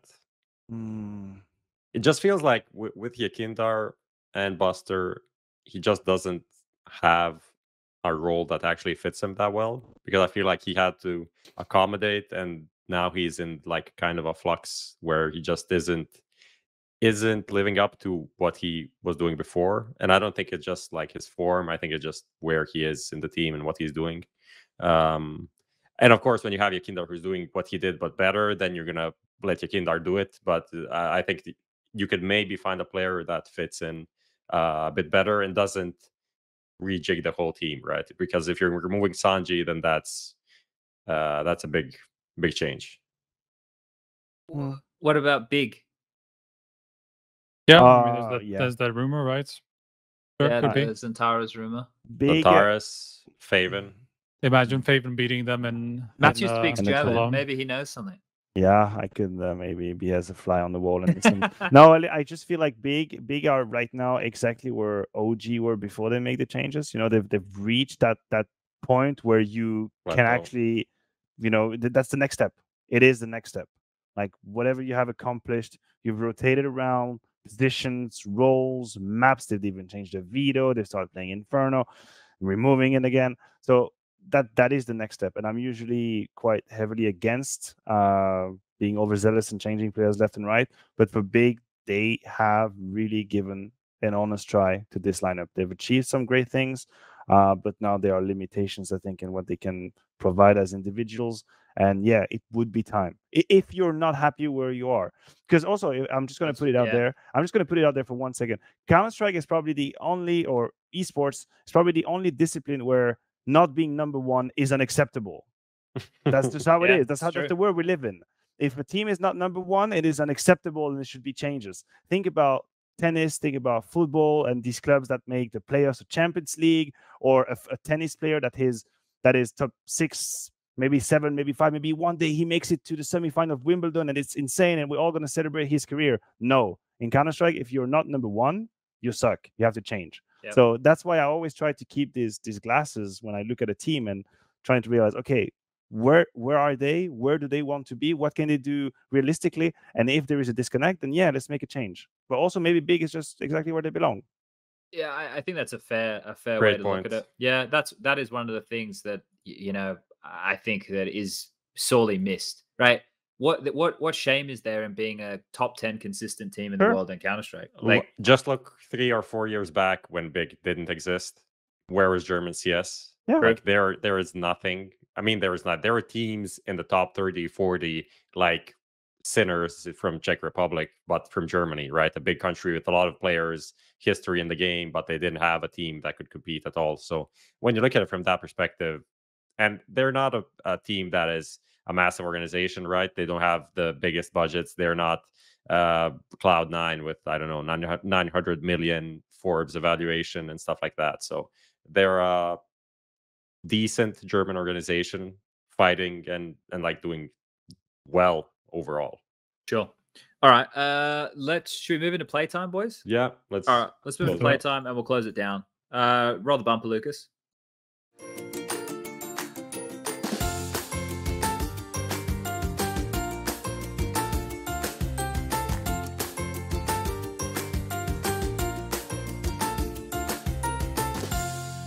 And we're back from the break, or the bumper. I don't think it was a break. I think it was just a bumper. But anyway, we're here, and we're going to do the Parimatch matchmaker. Maniac, you get more buttons to press. Hope you're ready to do a little bit more thinking. I actually don't really know what I'm going into, so... Well, this is fun, because I don't normally know either. So Lucas will send you a link. I forgot what I made here. It was something pretty dumb. Lucas, did you send me the wrong link? I think you sent me Maniac's link. Because I don't have a link right now. I'll send it. This is the one you want. This one right here. And I have to click on that, which I have. Okay. And Lucas, can you post us the other one for everybody else to see? So essentially, you have some terms and some descriptions that you need to connect it. What you feel fits best. And this is usually we do some players and stuff. And here you have like wishes. A good one. Wishes, let's say you essentially in this game you are God and a time traveler and Gaben in once. So you can traveling God. Okay. And so you can say what you want to have changed regarding the game or maybe some other things, right? Okay. And talk through your logic. Yeah. Okay. So there's one we can already tackle because. The Renegades versus Titan, we should live as is because that's my connection to chat. I think this is way too important for that to disappear. I would personally be very upset if that wasn't brought up every 2 months. I actually have an alarm. I have a reminder on my phone. I cannot show you guys because it's on a special app, but I have this countdown going on, and I know every 47 days is going to be mentioned, right? Otherwise, I have to make a phone call. I have to make sure that chat is okay. So right now we're good on the timer. IEM Cologne is right around the corner, so the timer is going to be reset very soon, and we're going to move on to the next 47 days. So Renegades versus Titan is going to stay. That is for sure. We leave as it is. Now, if we get into the thick of things, right? If there was anything that I would really completely change, if I could, not pretending that I have the absolute solution to everything, it would probably be the event schedule.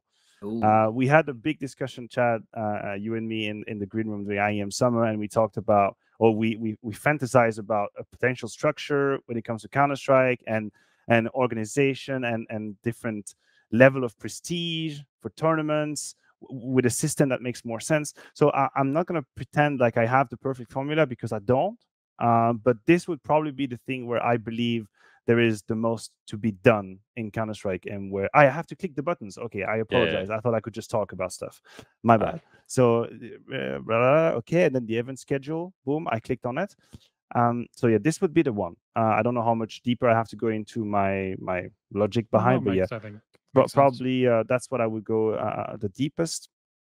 Now, when it comes to map pool, I'm going to pick incremental change. And this is going to be a little bit controversial here, but I can also picture a world where we are being a little bit more active in terms of map rotations, and where that becomes an actual attribute that teams have to be at the top level. Their ability to tackle a new map, make decisions in what map they want to play or not. In different ways, we have other games that do that, and I think it brings a lot of freshness into a game where you could have teams who become very good at certain types of maps, and then you have rotations. And I could see like the next level development for our game. That suddenly, you know, we could imagine some maps playing like seasons, like, or not season the map, but like per season. There's a season where it's going to be this map, and then the season's going to be this map. And just a little bit, we made the tennis parallel before, just a little bit like tennis, where you can play on grass, you can play on clay or indoor or whatever. You could have teams that become expert at certain maps. So I could see a bit more changes when it comes to map pool. I think that could be an avenue for our game to become a bit more active and ever changing and evolving. And then when it comes to, maybe the match length would be the second one. Then the what is it, like slight adjustment? Is that what the one I need to pick now? Yeah. I mean, you can pick the same twice if you want as well. Oh, I thought I had to do. I thought I had to match everything. But yeah, the match length, slight adjustment. I am very selfish. I love Counter-Strike, and I can watch as much Counter-Strike as I need to. But I could see a world in which we could go back to like MR12 with the same implications for rounds. Like I can picture that. The weapon balance, I'm actually not really. I don't have any problem with it, honestly. I'm gonna say wait and see, because I currently don't have an open crisis with any weapons in Counter-Strike really. So that's where I stand. But yeah, the match length. Yeah, I could imagine reducing a little bit, so that the intensity goes higher and we don't have these 7 hours best of 3. So yeah, I could imagine that. We just need someone to work out a counter to the CIS teams. That's all we need. You know, just work it out. Just make sure we don't have to sit there for 1 minute and 55 seconds every single round. But that was yeah. I think most people would agree with a lot of those things. So yeah, bang on. All right, that was our Parimatch matchmaker segment. Prof, did we get any questions for Maniac? There are questions. Were there any good Twitter. Questions? Is probably what I should have said. I'll have to say that I didn't actually read through them. All right. But this is the best time to do it. I'll link it, and I'll link the Twitter thread. So if you find anything that seems interesting, we can throw it in. Overall, we covered a bit of this already. Dark Horse. We got a good one here coming from Ricky Mist. That one you're about to read. Yeah. Just ask Sponge to not overreact as the lone savior of CS scene and stop that cringe editing of fire under his name wherever he rants. I'd love to listen to Fresh and Striker's views too. Thank you, Ricky Mist. Keep up the good work. I hope Cold Zero sees the post, man. I hope he sees the post. I hope he sees you with the picture of him there, man. Keep it up.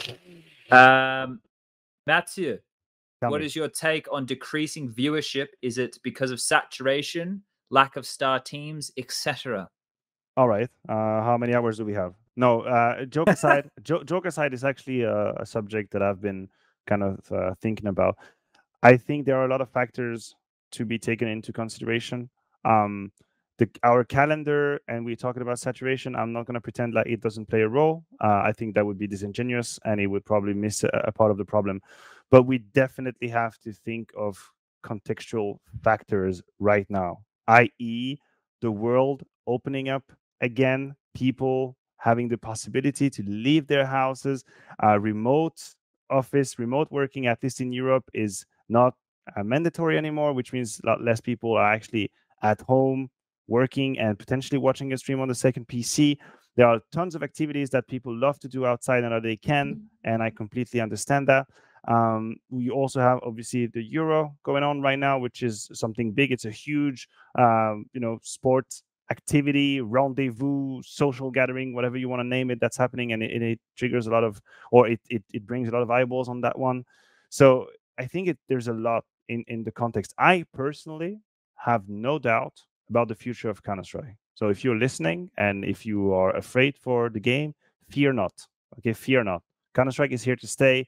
I think all factors considered, we are doing really great. And it's amazing what Counter-Strike has been able to do last year.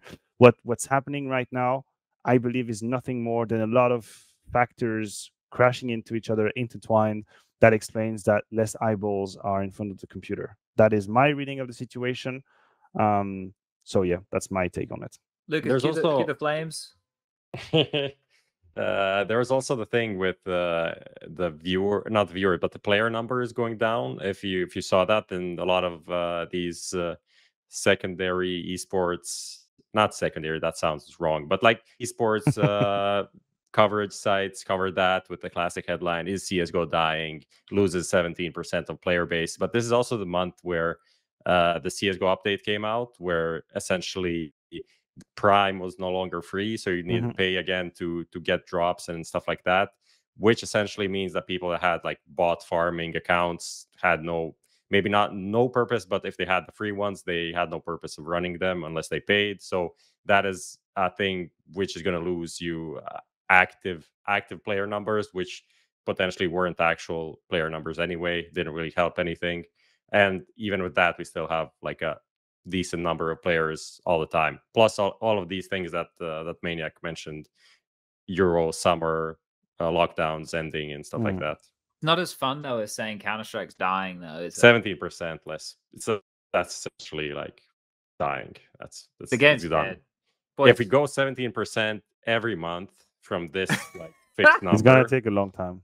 Yeah. But if we go 150,000 every month for the next 10 months, there'd be no players in CSGO anymore. Guys, this will be the final episode of HLTV Confirmed ever. We'll still continue we'll continue making the show, but it's gonna be just us talking about like. Here's a question, something that we kind of talked about when you're playing career as well, because it was kind of a relevant thing at the time. Has Maniac's degree in psychology helped him in his players/talent career? I want to say yes in both. Definitely more in my talent career than players. I think that even before doing any degree, I always had an interest for understanding how human beings just function as a whole, and I guess that was one of my strong suits when I was still playing. Being a good team player, but in the very broadest of sense, not just on the server, but also like, helping the team function and kind of asking yourselves the good question at times, knowing how to tackle hard moments. So as a player, a little bit, although most of it was actually just a natural interest for me. But now I think as a talent, well, first of all, being freelance, you have to handle all your shit together, or rather alone. Doing a degree will help you do that. I think that, and that's also for the people at home, a degree will teach you more about knowing how to get shit done than it actually will about learning the stuff you're learning about. That's what I got away from with university, is just learning, this is what I need to do, this is when I need to do it, that's the time I have to do it, good luck to you, you do it. And you get to figure that out on your own. How do you work under pressure or not? So in that sense, university helped me being independent and knowing myself, how I work in good conditions. So that helps me a lot, of course, as a freelance. And yes, I think there are some themes that I can always talk about at the desk. I don't know, emotions, communications, goal settings, whatever, conflicts. That will help me a little bit. Plus, you have to be around us who are a bunch of fucking mentalists all the time. So well, I mean, it's really cool because no one suspects I'm actually probably the worst of all. That I can just listen and nod silently, thinking like, oh, they're so cute. If only they knew. So yeah, this is good. All right, crazy side's gonna come out at some point. We had a bunch of questions, but most of them we already covered, like about like top fours and how do we think such team is going to go. Somebody wants to know where you store all your suits, but I feel like that's a very self-explanatory answer. Well, probably in a closet. Sorry, I didn't hear. Yeah, I have them. I have it in a closet. I have a dream though that one day I'm gonna have a walk-in closet in one of my apartment. Suits. Not only with just suit, but I have this picture in mind where you walk in the closet, right, and you have everything that's organized by color. So you have all your different shirts and suits in like a color organization with the shoes down, and then the belts and the watches and the ties and the handkerchiefs. I can see it. I'm not anywhere near that, but I can see it. It's one of these things I can imagine. I don't think I've ever owned a suit. Like I've owned jackets. Right, I've never worn a full suit in my life, but I can still picture what you talk. I always think it would be nice, but I never end up there. I never get there. You never went to a funeral or a wedding or something where you just needed a full suit? I've never been to a funeral. Okay. And because I ran away from all my problems, and I've never been to a wedding. So that's because all of my... You don't have friends? No, like... that was really No, like, everyone who gets married in Australia, like, I just don't go home because I'm doing Counter-Strike and I'm a shit friend. So, yeah.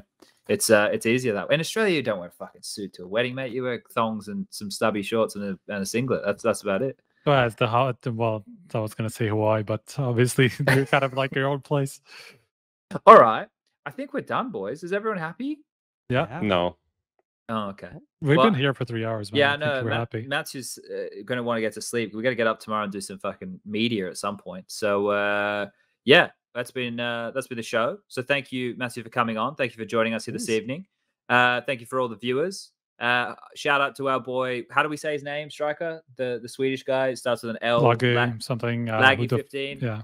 We love you, man. He's a big fan. Obviously, watches all our stuff. So yeah, thanks. I was just pulling your leg at the start, dude. I hope that you keep watching, and I love the fact that you're passionate about Counter-Strike. I don't know. I don't know how to help you with your concerns, but I hope you keep watching. I hope you keep supporting CS. So, everybody at home for watching. The next show, we'll do it next week. We'll do it fucking Monday, Tuesday, Wednesday, something like that. Yeah, we'll see you guys later. Hopefully you enjoy Cologne. Goodbye.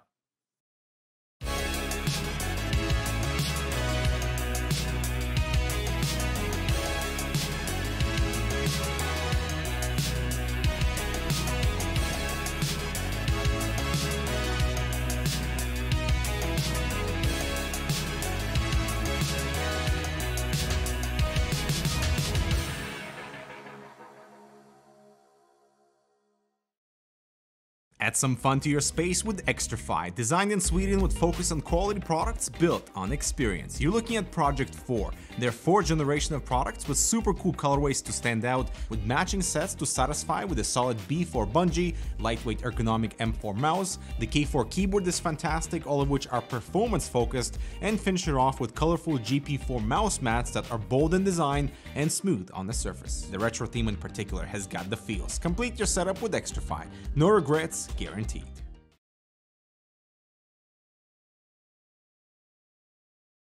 Fist bombs go to the teammates. I wanna see you rolling fast.